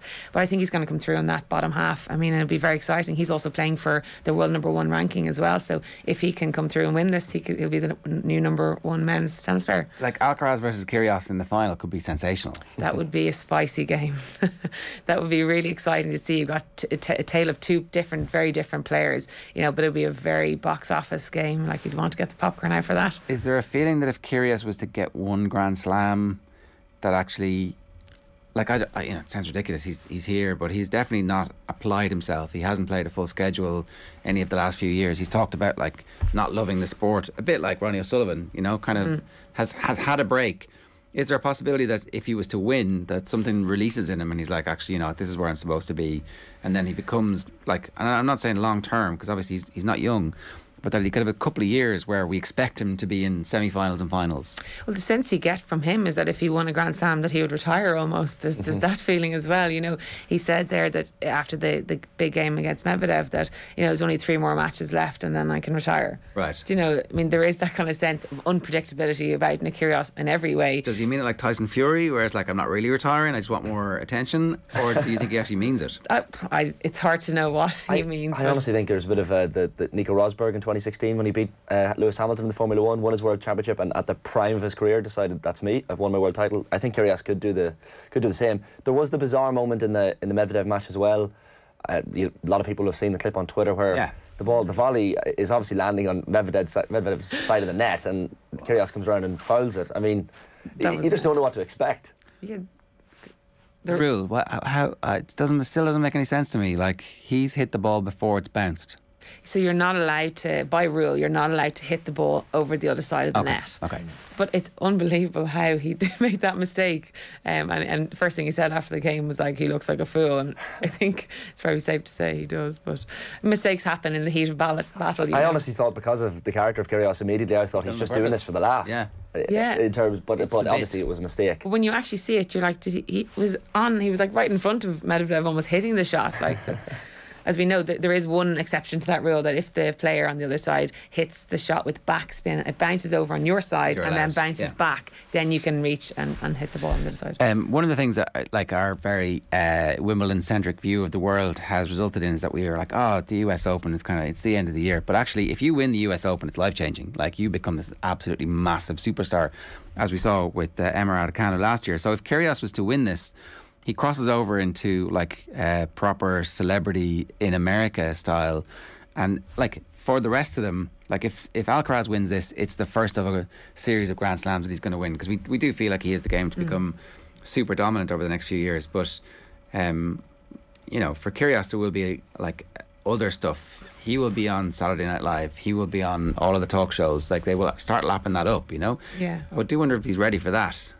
Well, he is the showman. I think that he likes that attention that he gets. A lot of that negative attention he gets, he thrives on that. I mean, look at the way he goes on the court. He's very negative. He's unlike anybody else, but that's what works for him. So I think he would actually enjoy the limelight. And also, after the US Open, there's a little bit of a break, so he will get a bit of downtime and time to, obviously get used to that fame. And then we would see an interesting, would he train in the off season and get back for the hard court season in winter, or would he leave it to the Australian Open? But I think he'd be ready for that fame. I mean, he's got so much fame for the wrong reasons. It would be nice to see, him in the limelight for his tennis, because he's finally actually showcasing how good he is now in New York. So that's what we would like to happen. What do you think will happen? What's your predicted final? If he wins? Or what do you think is actually going to happen? In the men's final? Yeah, in the men's. I'd like to see a Kyrgios Alcaraz final. Okay, so do you think it'll happen? It definitely can. Yeah, I think Alcaraz, at the start of the tournament, I thought Alcaraz was going to challenge Nadal. Okay. Nadal's gone now, so I think Alcaraz could come through in the bottom half. And then, I think Kyrgios would beat Berrettini if they both get to the semis. So I think it would be. Can I just ask you, before we leave the men's draw, Jenny, just on, and I'm bringing it back to Nadal here briefly, but I heard during commentary as well that they were talking about Nadal changing his ball toss in order to help prevent the back injury from kind of flaring up again. Like, how, for a tennis player, how significant a thing is that? Like, it seems marginal for us amateurs who barely pick up rackets, but changing your ball toss must have fairly significant repercussions for your game.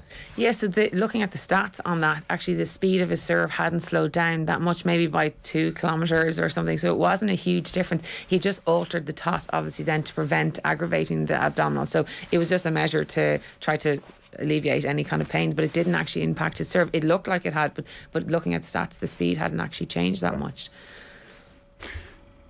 Would it put you off? Would it make you feel less in rhythm? Like, yeah, of course, yeah, because you're used to playing one way and then you're having to alter. But I mean, it didn't look to. I don't think that was the reason why he lost. But the signs were there. Like, even in the Fognini match, was it in the second round? He looked a bit. I don't know if nervy is the right word to use, but he didn't look like the Nadal. I'm just saying that the defeat probably wasn't a complete surprise, given he didn't look the Rafa Nadal we know and love in the early rounds in Flushing Meadows. Yeah, the first few rounds he really wasn't playing the way he can, like with that sheer confidence and the way he moves around the court. He wasn't moving as well as he normally does, which is a huge part of his game. Like, he's able to cover the court so well. His shots weren't penetrating through the court at all. You could see that last night against Tiafoe. Tiafoe was stepping into the court and taking the ball very early, which a lot of players, when you play against Nadal, they're back in the back fence and you're trying to defend, so the ball wasn't kicking up off the court as much as it does. That might be the stomach muscle might be a factor in that, but the way Tiafoe played against him was really obviously very good, but Nadal wasn't himself last night at all. But as you said, though, the stomach issue on the serve toss and everything, if your serve goes, the rest of your game, you lose a bit of confidence in the rest of your game generally, because if the first thing that goes is your serve, you're trying to start off the point of the serve, you're not winning cheap points on it, whatnot, then that can impact your confidence in the rest of your game. But this is Nadal, he's 22 Grand Slams, it's hard to put it down to just that. He's 36 now, right? Do we think that he can win more Grand Slams at this stage, or was what's happening here kind of what happened a bit with Serena, where the injuries made her human and everybody started to think, well, actually I don't need to be beaten before I go on the court, and so even the matches she was winning were much longer and it was taking more out of her, and so eventually the accumulation of a million different things is the thing that gets somebody as they age out. It's not just like, oh, the serve is gone or the injuries happen. It's like actually everything else that goes with that. Yeah, with Nadal, it's hard to rule him out. I think this stage, he obviously has had a few more injuries this year than previous seasons. That obviously might be age, as you said, 36. But I think he still has another French Open in him next year. I don't think this is the end of him. If you look at his year this year, he won the Australian Open, he won the French Open, he was in the semi-final of Wimbledon. This is his first actual loss in a Grand Slam this year, which is unbelievable. So I'm not sure if the age is obviously impacting the injuries and whatnot, but I don't think this is the end for him. I do think he's going to have another season in him. He might take a little bit more time off now to rest and recuperate and rehab any of the injuries, and then come back at the start of next year. Yeah, so maybe we won't see him again trying to win. Is it still the ATP? The Masters. Yeah. The end of the 1000, those tournaments, and then the year-end tournament. I don't think we'll see him. Okay, fair enough. Let's talk about the women's, and we haven't. I certainly haven't spoken to you since the Serena end. Right. Was it a fitting end in the end, like a kind of farewell? It was a disappointing end, I think. Coming into the US Open, it would have been amazing to see her going deep in the tournament, but she just didn't have the match play and the practice in her, coming into it. The way they gave her a lovely celebration after the first round win that she had, and then she had a tough second round win against the number 2 seed, and then there was a bit of hope there, maybe she knocked out the number 2 seed, could this be it, into the third round, and then she just wasn't herself in that match. And Tomljanovic, the player who beat her, was so good and so clinical against her, so it was kind of a bit of a disappointing way to see her going to the third round of the US Open. It wasn't quite the swan song we were not into week 2. No, Tomljanovic is still going and looks to be dangerous at this stage for anybody that she's coming up against. So she's up against Ger. Yeah, so there hasn't been much chat about your old friend, isn't it, Ger? Yeah, Ger, my rival, huh? There hasn't been much chat about Ger in this tournament at all compared to, say, Wimbledon. There was obviously high expectations. She made the final, but Tomljanovic, that'll be a good game against Ger today. Tomljanovic is obviously coming in on great form now. She's beaten Williams. She then backed it up with a very convincing win against Samsonova. She's hitting her backhand very well, so it'll be interesting to see her playing against Ger, who plays a different kind of a game, who mixes up the ball a little bit more. So we'll see, can Tomljanovic dictate and get in on top of her. I think Ger has a little bit more experience at this level, and I think that she's going to come through on that one. Obviously. Go on. No, I was just going to say, like, you talk about someone winning and changing their lives massively, like Coco Gauff is someone immediately comes to mind as like a 12th seed. She hasn't dropped a set yet, I think, in this year's tournament. Caroline Garcia, the French woman, next for her. Like, there's so much pressure on Coco Gauff's young shoulders, but she seems to take it in her stride. She is looking scary this tournament. I think there's just something different about Gauff in this tournament. Just, she has a steely look about her. She's just so mentally tough. At 18, she's so young, and as I said, she hasn't dropped a set in the tournament so far. She's looking really dominant. Garcia, though, is a player who's playing very well at the moment, and she won a tournament on the way into the US Open as well, so she's obviously got some form. Andy Murray said about her like 10 years ago about Garcia, he was like, she's going to be the next number one in the world. She hasn't obviously gotten there yet, and that was 10 years ago, but I thought that when they said that, he was talking about Gauff, but I think Gauff will come through on that match. I think Gauff is going to, this could be an opportunity for her in the US Open. I know she's on the same half as Swiatek, but I just think there's something different about her in this tournament. She's just got this, as I said, that steely look in her eyes, and she's playing so well. She's serving well. She's dominating her opponents. She's all over it. Like, she's so confident. It's amazing to see. So this could be her. It could be like Sharapova, age 17, winning Wimbledon levels of madness if Gauff won. Yeah.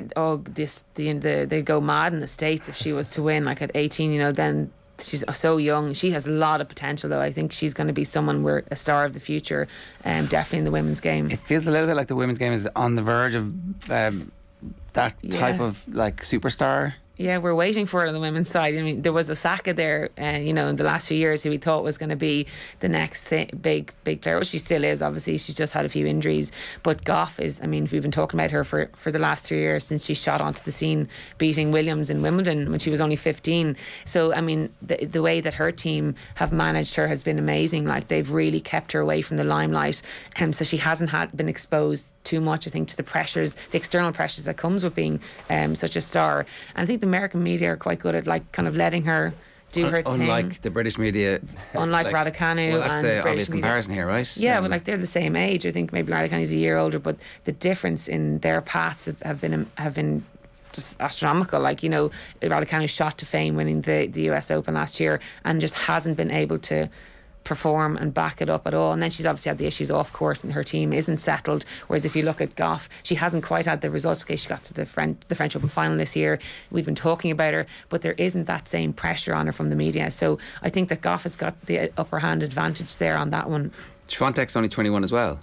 Yeah, we were talking about her this year with her amazing run of form, world number one. Only 21, he said. There's so much time left for these players, because you're only really coming into your form as an athlete in your later 20s. So, and these guys are so young. But Swiatek has stepped into that number one role quite well. She didn't have the best hardcourt season coming into the US Open, so maybe she's lacking a little bit of confidence coming into the US Open, but she's looked good so far. She had a good comeback yesterday in her match. She lost the first set and then demolished her opponent 6-love in the third set. So she's been in this position again, as I said. She's got the experience. She's won a Grand Slam, so it'll be exciting to see. I've no doubt she was disappointed by what happened with the level of expectation there was heading into Wimbledon and the record that she was protecting. But once that record has gone, sometimes there's a relief and a release into okay, I'm not protecting that anymore. But she hasn't been in great form. Is that what you're saying? Yeah, she hasn't had the best results since. But I think she's playing now with a little less pressure, as you said. Like, that is huge. 37 match wins. Everybody was talking about it. The new world number one.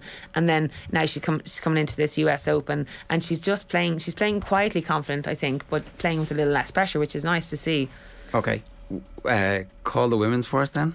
It's much trickier. Yeah, I'm gonna say Gauff. I want to say Swiatek, but Swiatek's my second choice. But I'm going to say Goff on the women's side. She's going to beat Swiatek in the final.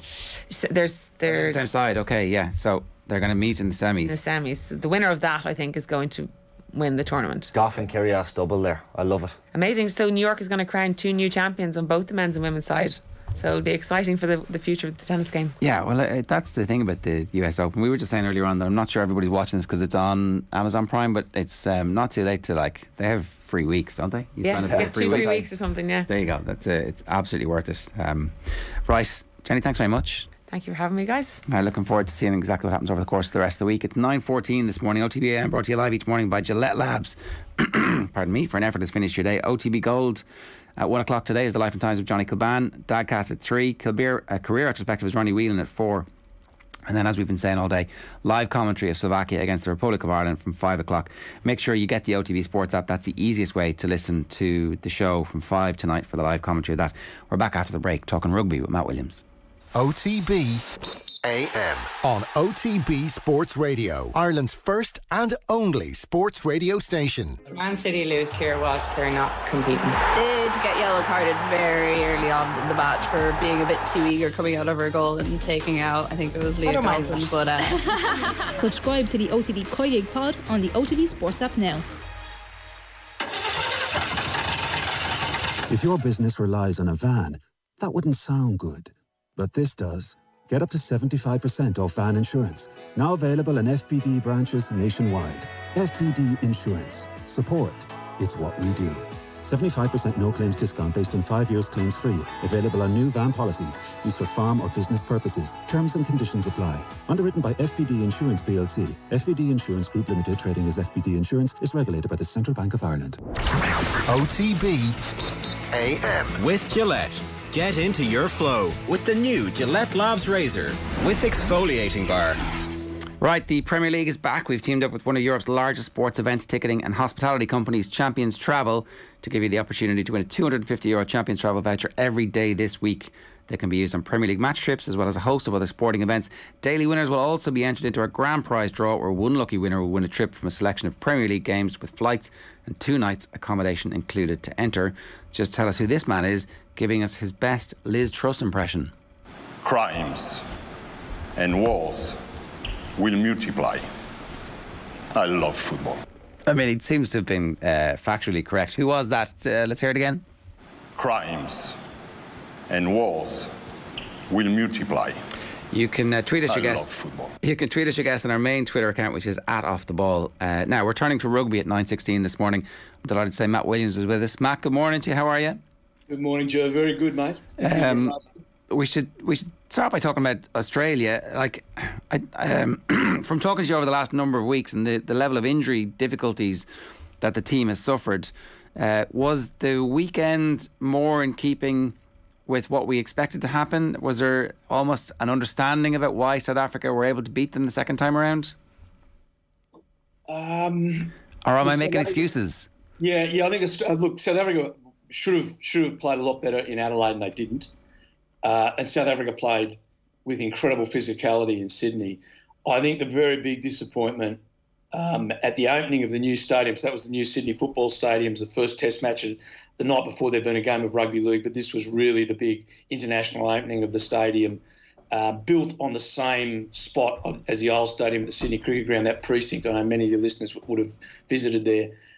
So it was a huge night in Sydney, and the Wallabies didn't fire a shot. Physically, they were very poor. Their kicking game was poor. They made huge mistakes. They were ill-disciplined, and they got a couple more injuries. So there's no excuses there for that. They had played very, very poorly. Look, it was a poor match. 27 penalties, absolutely played into the Springboks' hands. Heaps of stoppages, lots of penalties for them to maul and scrummage and bore the socks off everyone. It was a very, very disappointing spectacle rather than just a disappointing result for the Wallabies. Springboks thoroughly deserved their victory. They were far, far superior, but gee, it was a poor game of rugby. One of the other things that we've been talking about since last week was the relatively funny exchange between the New Zealand coaching ticket and Michael Cheika, when the New Zealand coaching ticket were complaining about not rolling away and slowing down of balls, and Michael Cheika laughing, going, well, you guys would know all about it, wouldn't you? And it did just start a conversation that we had the other day where it's like, it seems unless you're putting pressure on the referees at all times as an international coach, you're not actually doing a very important part of your job. You're not warning everybody about what the opposition is doing. And it's kind of grim enough because it feels a little bit like, you know, if you're not cheating, you're not trying. I'm like, well, are we really? Is that the situation we're in at the game where the international head coach's job now involves a 10-minute warning to the referee to make sure that the opposition's cheating is caught? Well, it's always done that, Jude. I mean, I think this is something... there's been a number of things this week where I think, again, just shows what the public don't know about international sport. That has been the case since the game turned professional in 1996. You always get 10, 15 minutes, half an hour with a referee before a game, and you state your case. You say, this is what we're going to do, and look, this is what we're seeing the opposition doing. Are you going to stop them? That has always been the case. And so that's when Rassie Erasmus came out last on the Lions tour and made public or someone made public his discussions with the referees. Everyone was up in arms. And Nigel Owen said it, and I said, all the coaches said, that happens every week. So, no, I don't believe that that's like some sort of new intervention in the game. What is a problem is that when you get within 10 metres of the try line, the defensive team just does anything to stop you scoring. And New Zealand have been the past masters at that for many, many years, going back to Richie McCaw's time. They would cheat their absolute living socks off 10 metres from the try line to stop you scoring a try. And that's what Michael's saying. Like, you know, if New Zealand is complaining to the referee about the dark arts at the breakdown, I mean, you know, really? Really? I mean, that's what Czech's saying. They're the best at it in the world, and they have been for many years. When Richie McCaw was playing, he was a genius. And I say that with great admiration for him. He was an incredible footballer, but, you know, that's what they've always done. The problem we face in rugby, as I think I said on the show last week, is that you can't blame the coaches. The coaches are like tax accountants. They find loopholes in the law. That's their job. That's what they're paid to do. Their job is to win on Saturday. That's it. Full stop. End of story. Nothing past that. So anything they can get away with, they will. And I've been there, and that's your gig, right? So let's not blame them. The problem sits with the lawmakers at World Rugby who have just done nothing for years and years, have seen how the coaches are exploiting these loopholes in the system, watching the refereeing, 27 penalties at the Sydney Football Stadium. There was an interview done, I just can't remember which of the media organisations, and then people walking out saying they're never going back. Rugby people to their heart saying they're never going back to a test match. It's just not entertaining anymore. It's very boring, and the game, you know, can't keep doing this. Now, I keep saying that, but the game does keep doing it, and the coaches keep finding more ways to waste time to keep the ball out of play and to play a game that suits their talents. Now, you've got to give the Kiwis credit. They played a really entertaining game. They're trying to play upbeat rugby, but then again, they're trying to stop the opposition with illegalities, as are all teams. And the second part of that is you've got some teams, especially the Springboks that are on show at the moment, and I put England in that same category, that are playing a very, very negative game plan that exploits all the loopholes in the laws where the ball is in play for very short periods of time, and it is absolutely boring. It wasn't just that, Matt, as well in the game in Sydney at the weekend. Like, you had brawls breaking out, you had, ill feeling, to say the least, between the two teams as well. Look, very interested listening to Craig Ray, the South African rugby journalist, on Monday Night Rugby last night with Will, and he referenced the Wallaby gamesmanship, and you know, I think he referenced the Nick White incident in the first test. And is that something that some teams might target Australia with, that they might think, right, if this is a team that's going to get riled up, we're gonna absolutely do our best to rile them up? Well, I actually thought that was the most entertaining part of the game, to be really honest with you. It was great. Kieran used to sit next to the great Kieran Fitzgerald, captain of Ireland in the 80s when they won the Five Nations as it was there. And I remember him watching a fight in the great South African Test of the 1970s. He looked at me and said, "Oh, they were the days, Matt." You know, it's look, no one wants to see fights, but that's what happens. Everyone gets frustrated. And look, nothing really came of it. And they're not fights, they're just pushing and shoving and people yelling at each other. It's not like Not like Willie John McBride and the famous 99 call. That doesn't happen anymore because you throw a punch and you're gone. And that's the way it should be. There's no two ways about that. I agree with you. The Wallabies can get well. Look, there was Swain, the Wallaby second rower, had his hair pulled against England, and he turned around and headbutted the guy who pulled his hair. I mean, that's just ridiculous. You can't do that. He got sent off and cost his team the series. Look, there is no doubt the Springboks have always been physical, and they bring this physicality to every game they come to. And they were hurt after playing poorly in Adelaide. And again, you know, I've got to say that South Africans blame everyone else when they lose and then take all the praise when they win. They played poorly in Adelaide. They missed kicks at goal, and Australia played really well. Australia laid on 4 very good tries. That's it, end of story. Faf de Klerk was unjustly sin-binned. Nick White, as I wrote in the Irish Times last week, got the Greg Louganis Award for the worst dive in history. He should never have done it. It was embarrassing. It was embarrassing for the gold jersey, embarrassing for all Australian rugby.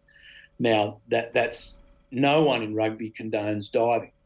And the referee on the field should have told him to get up and stop being, as I said in the paper, a pork chop, which Nigel Owens would have done and did do. Unfortunately, the TMO and the referee got it horribly wrong. Faf de Klerk was sin bin, and it was an appalling blight on rugby that occurred. But that doesn't take away from the fact that Box played poorly in Adelaide and they played great in Sydney, and they brought their physicality, which is what they do. Their plan is really simple.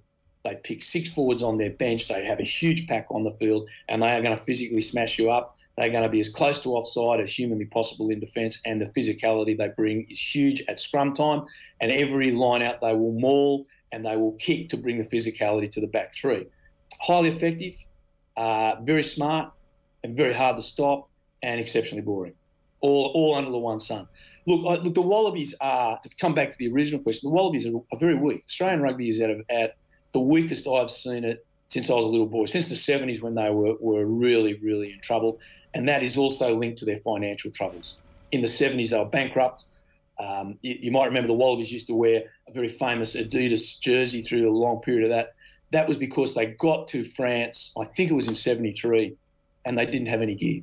They literally didn't have a jersey or shorts. And the French, who were sponsored by Adidas, gave it to them. They organised them to have shirts and shorts and socks. That's the truth of that, how the Adidas started. Australian rugby financially is in the same position roughly now. The next World Cup in 4 years, they'll get out of it. Then they've got the Women's World Cup 2 years after that. So by 2030, Australian rugby will be back financially in the black. But between now and then, they're really on the ropes. There's not a lot of talent coming through, especially at 9 and 10. And there's talent in certain areas, but they've also got a drain of talent going to France and Japan in particular from Australia because the money is so good. And they have a rule that if you go, unless you've played, I think it's 80 tests, they might have brought it down a bit now, it might be 60 tests, I just don't quote me on the 80. Unless you played 80 tests, it used to be called the Matt Giddo rule because he played 80 tests, we can bring you back in. So they do apply for exemptions every now and then in case they've got injuries. But there's a lot of good players playing overseas that will never play for the Wallabies again. And they're not the force they were at the turn of the century, and I can't see them coming back to that anytime soon. Can I ask you about something totally different here? There's various pieces about Malachi Fekitoa, who has obviously signed for Munster. He's tearing it up in pre-season, looks absolutely sensational, and fingers crossed he's going to be injury-free for the next while. But I think it's Derek Foley has written today that he's going to be playing against Ireland in the World Cup for Tonga. And it's just, I think Charles Piutau is going to be in that team. Israel Folau is eligible to play in that team as well. So their backline is going to be sensational and interesting. And it always really felt like, there was something not quite right about taking teenagers from one country, plonking them in your school system, and then not allowing them to play for their home country. It feels like it's a bit rich from the Irish, who are, have a lot of New Zealanders playing for them. But the New Zealanders who came here were grown men. Now we have started to pick up some Hawaiian props in their teenage years as well. And it just makes me feel a little bit uncomfortable, that whole, you're 14, 15, we take you away from home, we play you for our country. It's great, I think, basically is what I'm trying to say, that these lads will play for the country of their birth and the country that they're probably most happy playing for. I'm just interested in your take on that whole kind of the geopolitical part of that.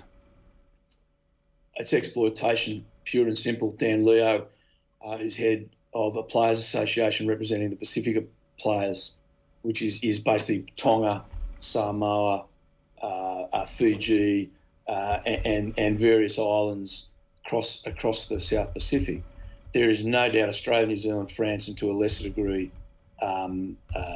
England exploit players. New Zealanders in particular, they're basically schools turning up, they're offering scholarships, taking kids away from their families at 14, 13, 15, so they got the opportunity to win their first 15 comp and brag in their local area. It's an appalling system. Now, the opposition on that says they're providing some young players with an education they wouldn't get in their home country.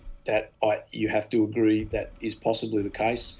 The schooling they go to, the education system they go to are very, very good, and they get an opportunity for a work in academia and post-rugby life that they may not get in their own country. So we've got to put the ways up in there for both sides of the argument.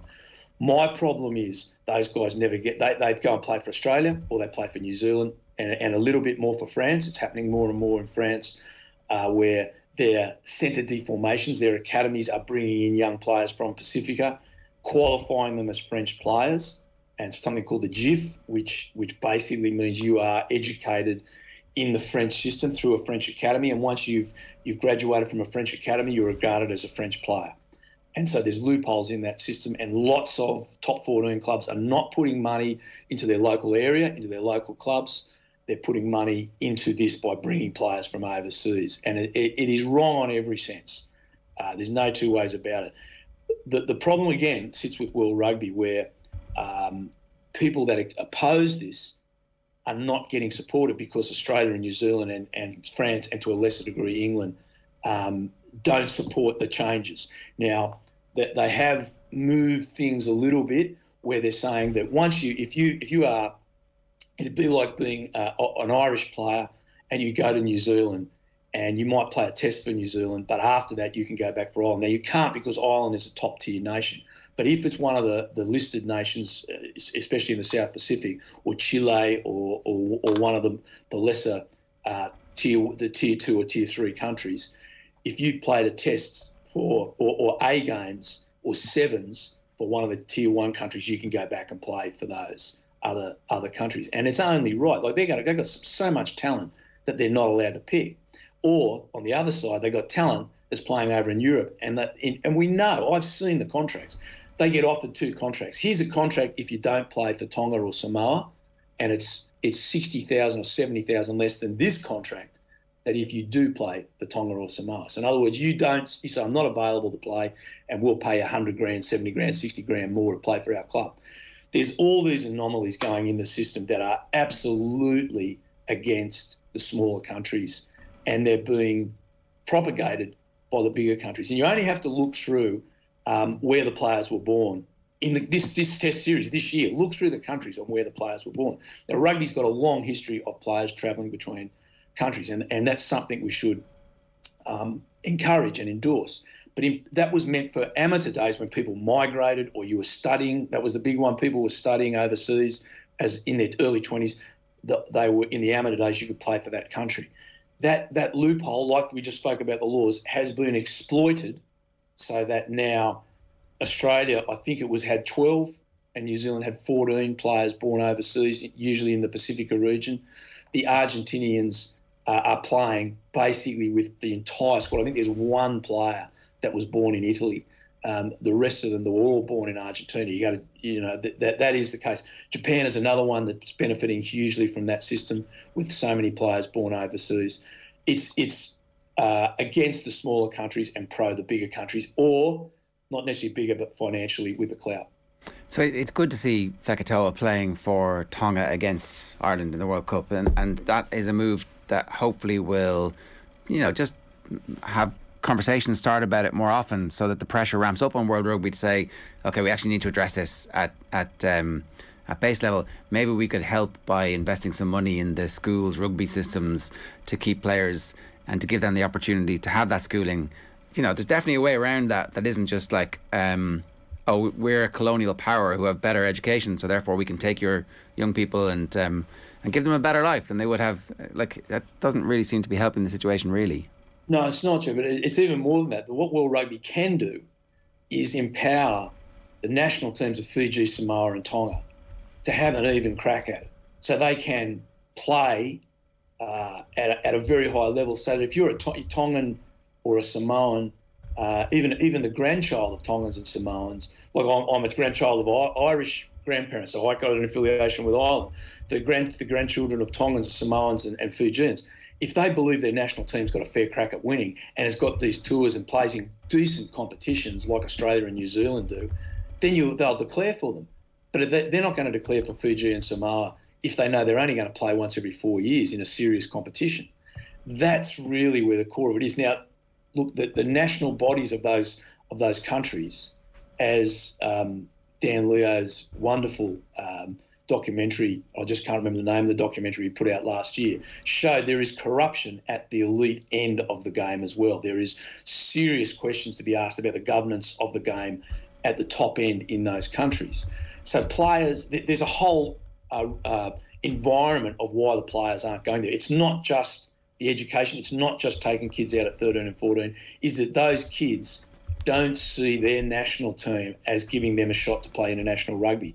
Whereas they say, well, if I can play for the Wallabies or I can play for New Zealand, I got a shot at it. So there's a whole raft of things World Rugby's doing, but they're not doing much of anything. That's the problem. They're not addressing it with real substance at any level. The documentary is called Oceans Apart. That's it, Oceans Apart. Great documentary. I'd encourage every sports person, especially rugby people, to watch it. It was very controversial, raised a lot of really difficult issues for rugby to face. And unfortunately, like a lot of these great works, it was praised at the time, spoken about, and the politicians just wait till the pressure dies down and just carry on as normal. Matt, the All Blacks were far more impressive last weekend than the previous weekend, of course, but I don't know if you managed to see it, kind of doing the rounds on social media, and you can read whatever you want into this, but the video of Joe Schmidt and Jason Ryan up in the box after the game, and obviously slow motion replays maybe make these things out to be more than they were, but certainly a cold sort of reaction to from Jason Ryan when Schmidt tried to give him a little fist bump and a tap on the shoulder as well after the match.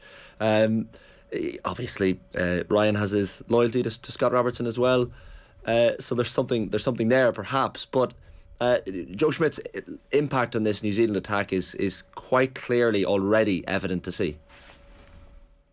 I think we've got to wait till next week. They'll probably lose the way they go. Like, how can you pick New Zealand rugby? Yeah, no consistency. Like they played magnificently at Ellis Park. They were absolutely sensational at Ellis Park, and beat South Africa out the gate. They then come home and were appalling in Christchurch in the first test, and then were magnificent again. Were fantastic against Ireland at Eden Park. Were horrible in the next two tests. They're really up and down at the moment. Look, whether Joe and Jason have built a relationship, they don't know each other, they're only just going out. I can't comment. You know, sometimes you see things and they're just not true and everyone reads stuff into it. They were sitting there as the game was ending with Ian Foster, laying back, laughing, having a giggle because they knew they'd won, probably saying, I wonder what the media are going to say tonight, because they played really fantastic rugby. They were far more accurate than they have been. But then, look, again, we can't read anything into this, really, apart from they are capable of playing magnificent rugby, because since November last year, New Zealand have been have shown an inconsistency that we have never seen. I have never seen from a New Zealand team in my lifetime, and no one has. The New Zealand media must be saying, well, we usually only have to be horrible human beings for a week or two each year. Now we've got to do it consistently because we don't know what they're going to do. But in Hamilton, they were sensational. They outplayed Argentina. They were more physical. They were more accurate. They scored some absolutely spectacular tries, like 100-metre jobs. And they were far, far superior than they were the week before when they were the exact opposite, the absolute mirror image of what they were in Hamilton. So let's see. They're going to Melbourne for a Bledisloe Cup against the Wallabies that they should win and win very well. Again, as I said, if Australian Rugby gets out of the Bledisloe Cup with one win, I think they've done exceptionally well. I think they've got one game at Eden Park, so they're certainly not going to win that. So you've got to say right now, in a very even competition, like the New Zealand are on 10, all three other countries are on 9, so there's 1 point between Argentina at the bottom and New Zealand at the top, and that's all on tries. So you can see New Zealand 14 tries, let 5 in, South Africa 10 tries, let 9 in, the Wallabies 11 tries, let 15 in, and the Argentinian side 10 tries, let 16 in. So it's all about who defends and stops the opposition scoring tries. And right now, New Zealand are doing that better than anyone. So they've got a great staff, great players, and they should go on to win the championship. Matt, good stuff. We leave it there. Thanks a million.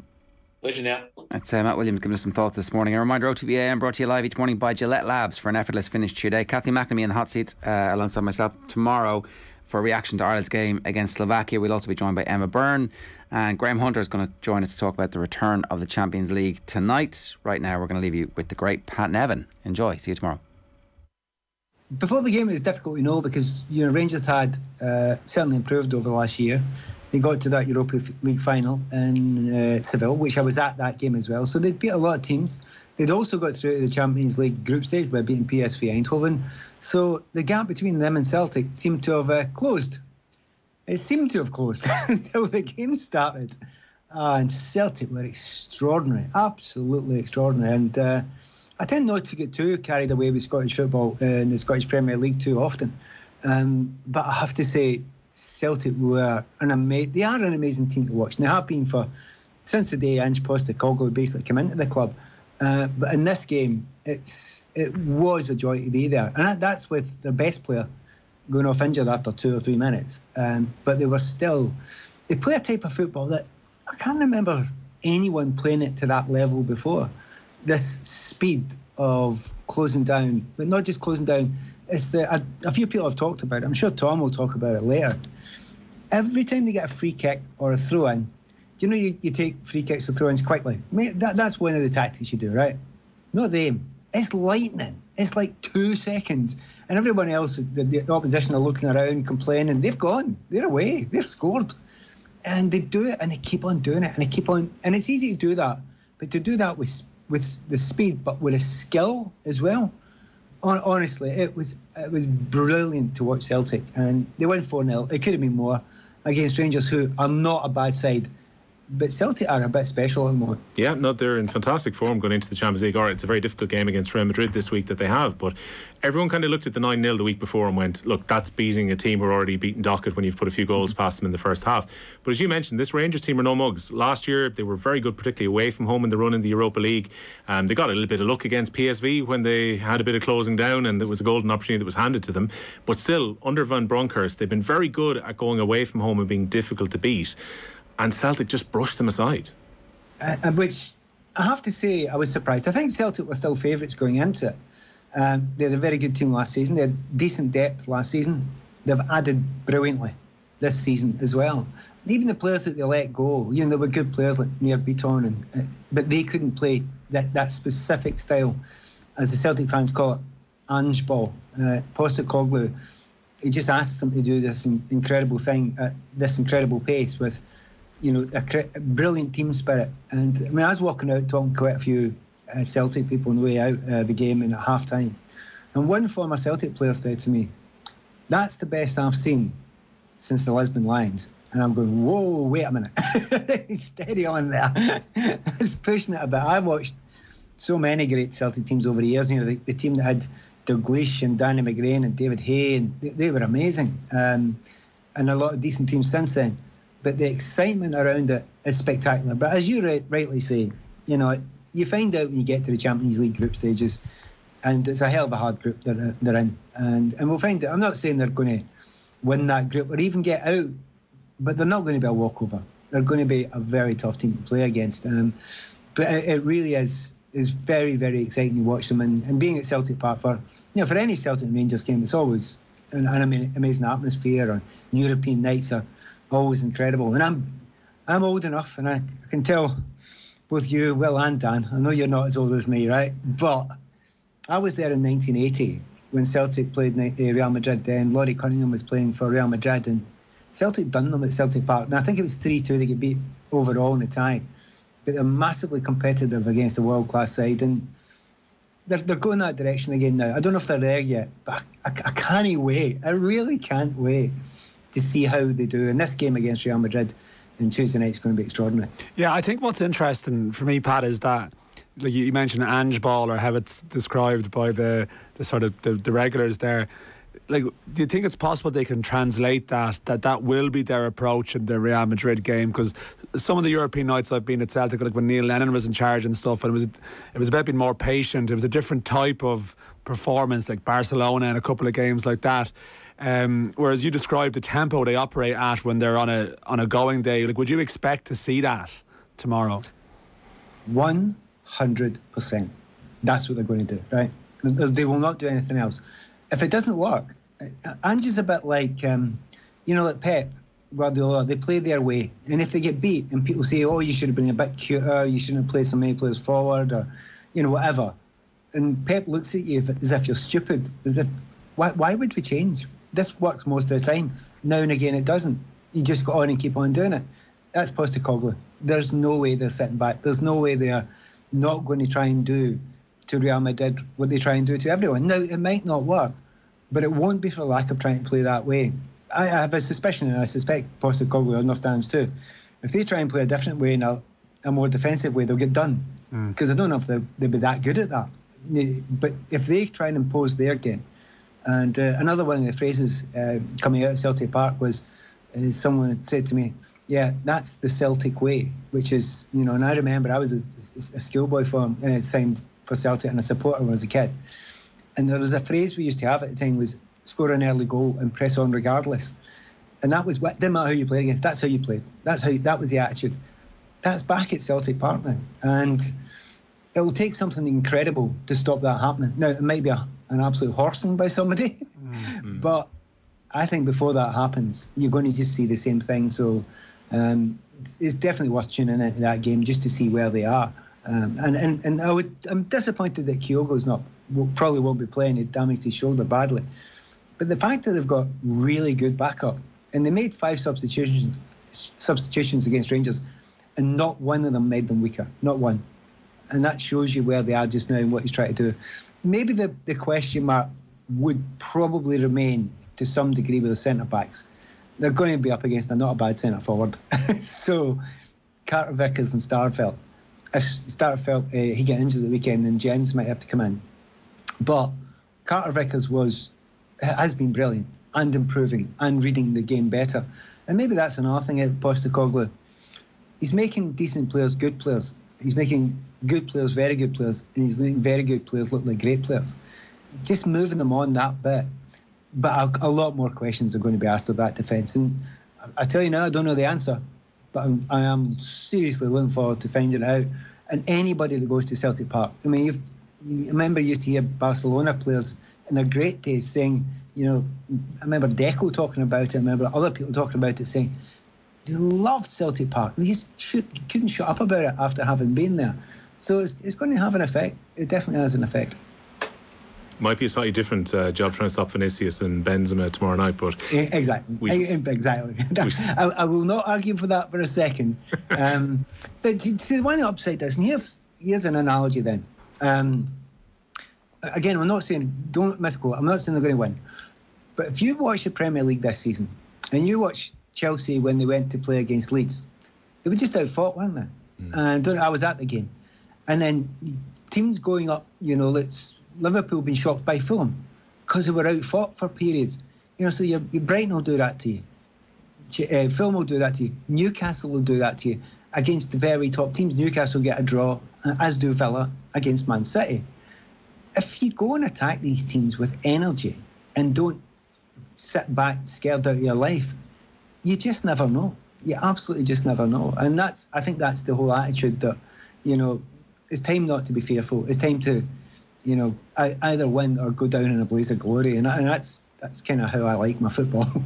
Well, football here on Off the Ball is with thanks to Sky, proud partner of our women's national football team, of course, ahead of tomorrow's game against Slovakia especially. Pat, to go from Celtic to one of your former teams in Chelsea, you just mentioned there, they were the perhaps beneficiary of one of the bad VAR decisions over the weekend, where somehow West Ham's late equaliser wasn't given, and it was adjudged that Mendy was fouled in the build-up to it. I mean, we might talk about VAR in a more general sense, but in a way, Chelsea were very lucky to get the 3 points in that derby at the weekend. Extremely lucky. I think they were the better team. There was a rotten first half, but they were probably the better team in the second half. So, in chances and play, and they probably were slightly the better side. But you're right, just that last minute, and it was a really interesting thing to watch. I don't know about you. I think a lot of people, myself included, rewound that and froze it about 20 times to see what the hell was going on. Now, this is the honest truth of it. They got it wrong. There's no doubt they got it wrong. Because VAR's there for a simple thing, is to get the obvious decisions right when they've been called wrong. That wasn't an obvious decision. Absolutely not. Now, if you slow it down and you look at Jarrett Bowen's leg, his left leg, as he goes for the ball, he goes to jump over Mendy and he lets it trail. Let's be honest about it. He lets it trail. We've all done it. And he's not trying to hurt Mendy, but he lets it trail. At a push, that's a free kick. But it's not an obvious, serious mistake by the referee. So they got it wrong. But I understand why they made the decision. But they still got it wrong. And I felt really quite sorry for Moisey because his team's worked really hard. From a Chelsea's perspective, they're shouting at you. Did anybody remember the exact same position a few weeks ago when Cucurella had his hair pulled? and you're talking shed end, a yard away, and they lost 2 points out of that because he wasn't sent off. They had 10 men, they put the corner and scored. So there's a few Chelsea folk out there going, well, wait a minute, you're making a big song and dance about that. What about... And it maybe does, arguably, even itself up, but not for a millisecond am I arguing that West Ham shouldn't have scored. It should have been a goal. It should have been a draw. And I did feel really sorry for Moisey and for West Ham. Away from the VAR, how are Chelsea now settling with these new signings, Pat? Because there's been like a summer of great change with players who've left, particularly up front within the team, and losing 2 defenders in Rudiger and Christensen on top of that. So naturally, Bowley was going to come in and he had to spend some money to regenerate the squad. But it's almost like unrecognisable compared to the team that won the Champions League at this stage, and 280 million has been spent. What do you make of Chelsea's business, and how are those players now settling in early on? Right, it's very hard to tell because it's really early. Chelsea had 5 outfield players of the 10 that started who weren't available to them last season. So, you had Sterling, Cucurella, Gallagher, Fofana and Koulibaly. So they didn't play for them last season. So to find yourselves, that's just last season. That's not even Champions League season the year before. So when Thomas Tuchel says this is a transitional time and people are going, transitional? He just won the Champions League a year and a bit ago. But it's been a wild time for that football club. The change of ownership, number of players going, complete rejig of the team. And the fact that they are, if you look at the league table just now, where they are, actually amazes me. Because I was at the game against Everton. They were not good. I was at the game against Leeds United. They were hopeless. Watched the game live that they played against Southampton. Didn't deserve to win that one either. Southampton were the better side.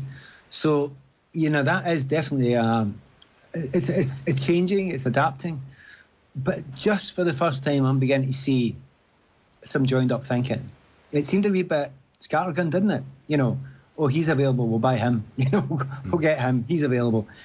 But now you look at it, you think Fofana, really good buy. You needed a centre back there, or else they had no chance. Koulibaly, jury out to some degree, but he'll do a good job because Thiago Silva's beside him. But when you start looking at, say if Aubameyang, I don't think he'll play every game, but if you get Aubameyang up front with Sterling and Kai Havertz off him, well, that's pretty good. That's good goals there.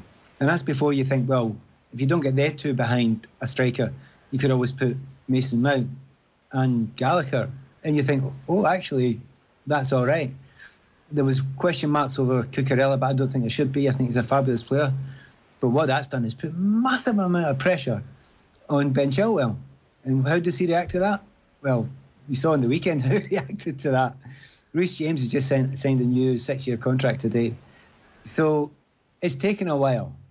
And I would say if you asked me the question 2 weeks ago, I wasn't putting them top 4 this season. No chance. And I'm looking at it now thinking, actually, that looks quite joined up now. That actually looks like a little bit of strength and depth in the right areas. And certainly with the players that are aging a little bit, Conte is a phenomenal player, but he's getting more injured more often. Jorginho's maybe a bit slower than he was. They had to strengthen, and it looks like they've done that pretty well. Arsenal still sit top of the table. They've suffered their first defeat of the season, and in a way there was something very kind of typical about the way that this game went, where Arsenal had a lot of the ball. They had some very good spells, especially the first 15 minutes of the second half. It was like Arsenal were laying siege to Manchester United, but United picked them off on 3 counter-attacks effectively, and that was enough to win the game. There was a very kind of old school feel of United versus Arsenal in the way that the result played out. Yeah, and it's hard. I keep on saying it to everyone. The Premier League this season looks a wee bit different to me than it has done for a few years. You don't really go anywhere and cruise. There's almost nowhere you go and cruise. Everywhere you go, you've got a battle, and that's going to be the same if you're Man City or you're Arsenal going away from home. I think you're going to have to battle for the vast majority of games. So it's still a tough gig, with a little bit of form being shown by Manchester United now. I like the way they set up. Again, I've talked on this show all the way through last season to quite a bit of abuse, saying that Ronaldo's an impact player now. He's not your main striker. And of course, I'm getting people shouting at me going, he's scored all these goals. It's not about that. It's about, if you're going to be competitive, you need to be able to close and harry from the front. And it just doesn't happen when you've got, Bruno Fernandes and Ronaldo in the team against the very top teams. And they get picked off last season because of it. The way they're using them now, and if Ten Hag can keep on using them this way, that's brilliant. That's absolutely fantastic. And you just look at the energy there was around that team, a lot more energy. Now, they're not a high-pressing team yet, nothing like it. But it looks like everybody's working as a unit now. So, yeah, it's well done, Manchester United, and they are a decent team when they do that and everybody works together. Arsenal, I still like them. I still think they're great. I still think they're really good players. And I will hold by, still, that if I had to choose between Spurs and Arsenal for top 4, I'm still Spurs. I've been Spurs since the start of the season. I'm still Spurs. Really grown-up management, real intelligence about the way they play. I'm going to see them next week, and I can't wait to see them in the flesh at their own stadium. I think what they've got going forward, and this is with Son not even playing particularly well yet, I think they are really special too. I suspect that Man United, Chelsea, Arsenal, they could all be fighting for that 4th spot. Tara's an Arsenal fan, that boy who's been in contact on 53106. What did Pat think of Arteta's game management yesterday? Seemed a bit frazzled by the occasion. Yeah, he does get a bit excitable, doesn't he? It's one of those things, when managers, get really excitable and get so involved, and you can see all the passion, and they win, and everybody loves them for it, and everyone goes, wow, that's exactly what we want, that's what the fans want. And when you lose, they say, oh, he's lost control. Can he win that one? It's over a period of time. Yes, there was a lot of pressure on that one. The expectations were high. He was a bit frazzled with a number of decisions like everybody else is. But I'm okay with that. I think that's fine. I think that level of passion is okay because he's shown that he's grown that into a better team. Over his period in charge, it's taken a while. But he's grown that team to be a better team, a better young team, a team built in his own image. It'd be harsh. It is slightly harsh to call them Manchester City light, but there is a wee bit of that about them. But that's maybe not the worst thing you can say about anyone, is it? No, I have to say I like Man City. And the other thing is, Odegaard's a brilliant player, right? And Saka with a really good game, and Zinchenko's been a great buy. But Gabriel Jesus, I have to say, he looks a different player. He looks, because he's more the main man now, he's kind of grown. And it's interesting to see that. Same's happened to Raheem Sterling at Chelsea. Take them out and say to them, right, you're basically the main man. Some of them melt and others grow. And Gabriel Jesus, I think he's grown with it. So I think Arsenal fans should be, I'm not telling them to be delighted. I know they are. I know they feel good about this team. And okay, so you get the odd defeat and they'll be disappointed and frustrated. But no, they're a good team. And they're great to watch as well. We kind of cycle through your ex-clubs here. When I think of Everton against Liverpool, perhaps not the most memorable of Merseyside derbies, but plenty of ebbs and flows within the game. I know you were at the Celtic Rangers game at the same time, but Liverpool particularly hitting the crossbar a couple of times in the first half. Luis Diaz took a strip of paint off the inside of the post on the follow-up after the Darwin Núñez chance, and then Everton possibly could have had a goal through Conor Cody. Again, it was one of those kind of controversial ones on the weekend. But to put a Liverpool perspective on it, that's now 4 games so far, Pat, that they've dropped points in. I know Man City weren't able to go top because of their draw against Aston Villa, but how concerning is it for Liverpool, the amount of points they've dropped in the first month of the season? Well, they'd be concerned if it's comparing themselves with the points they got previous seasons, yeah. But, I was at the 9-0 game, so I might be slightly biased since I've seen them play quite well that day. But no, there's so much quality there. The one thing that two things about Liverpool, and it's not being negative because we all know all the positives, right? We all know the great players they've got. We all know that they will score a lot of goals. I had a question mark of creation from the midfield. Whether they'll get so many goals from the fullback areas, the geniuses up front were great, but people breaking from midfield and scoring or being ultra creative. No, Thiago's fine, but was there enough? They're adding that now. Harvey Elliott's, he's been fabulous. I mean, he got taken off in that 9-0 game at half time, and he was definitely the best player in the park. Definitely the best player in the park. He's very, very special. And I definitely think they know what they needed to add there. So that's taken a wee bit of time. There's a couple of technical things that have changed with Liverpool, which is kind of not that easy to see. One particular one I've noticed early on, which they need to figure out. Andy Robertson used to get a hell of a lot of the ball on that left-hand side, always free left-hand side, slewing all these balls in all day long and creating lots of goals, right? Not been as many lately. Now, is that Andy Robertson a lesser player, or is that the fact that Sadio Mane's gone? And he used to take that position and drive out of it and leave this enormous gap because people were scared of him and ran with him. They've got a different type of player out left-hand side now most days. And it's kind of stifling that wee bit of their game. It's a weird thing. They put a great set of players that are attack-minded in the left-hand side, but it's also cut off some of the space for Andy to get into. So I'm suspecting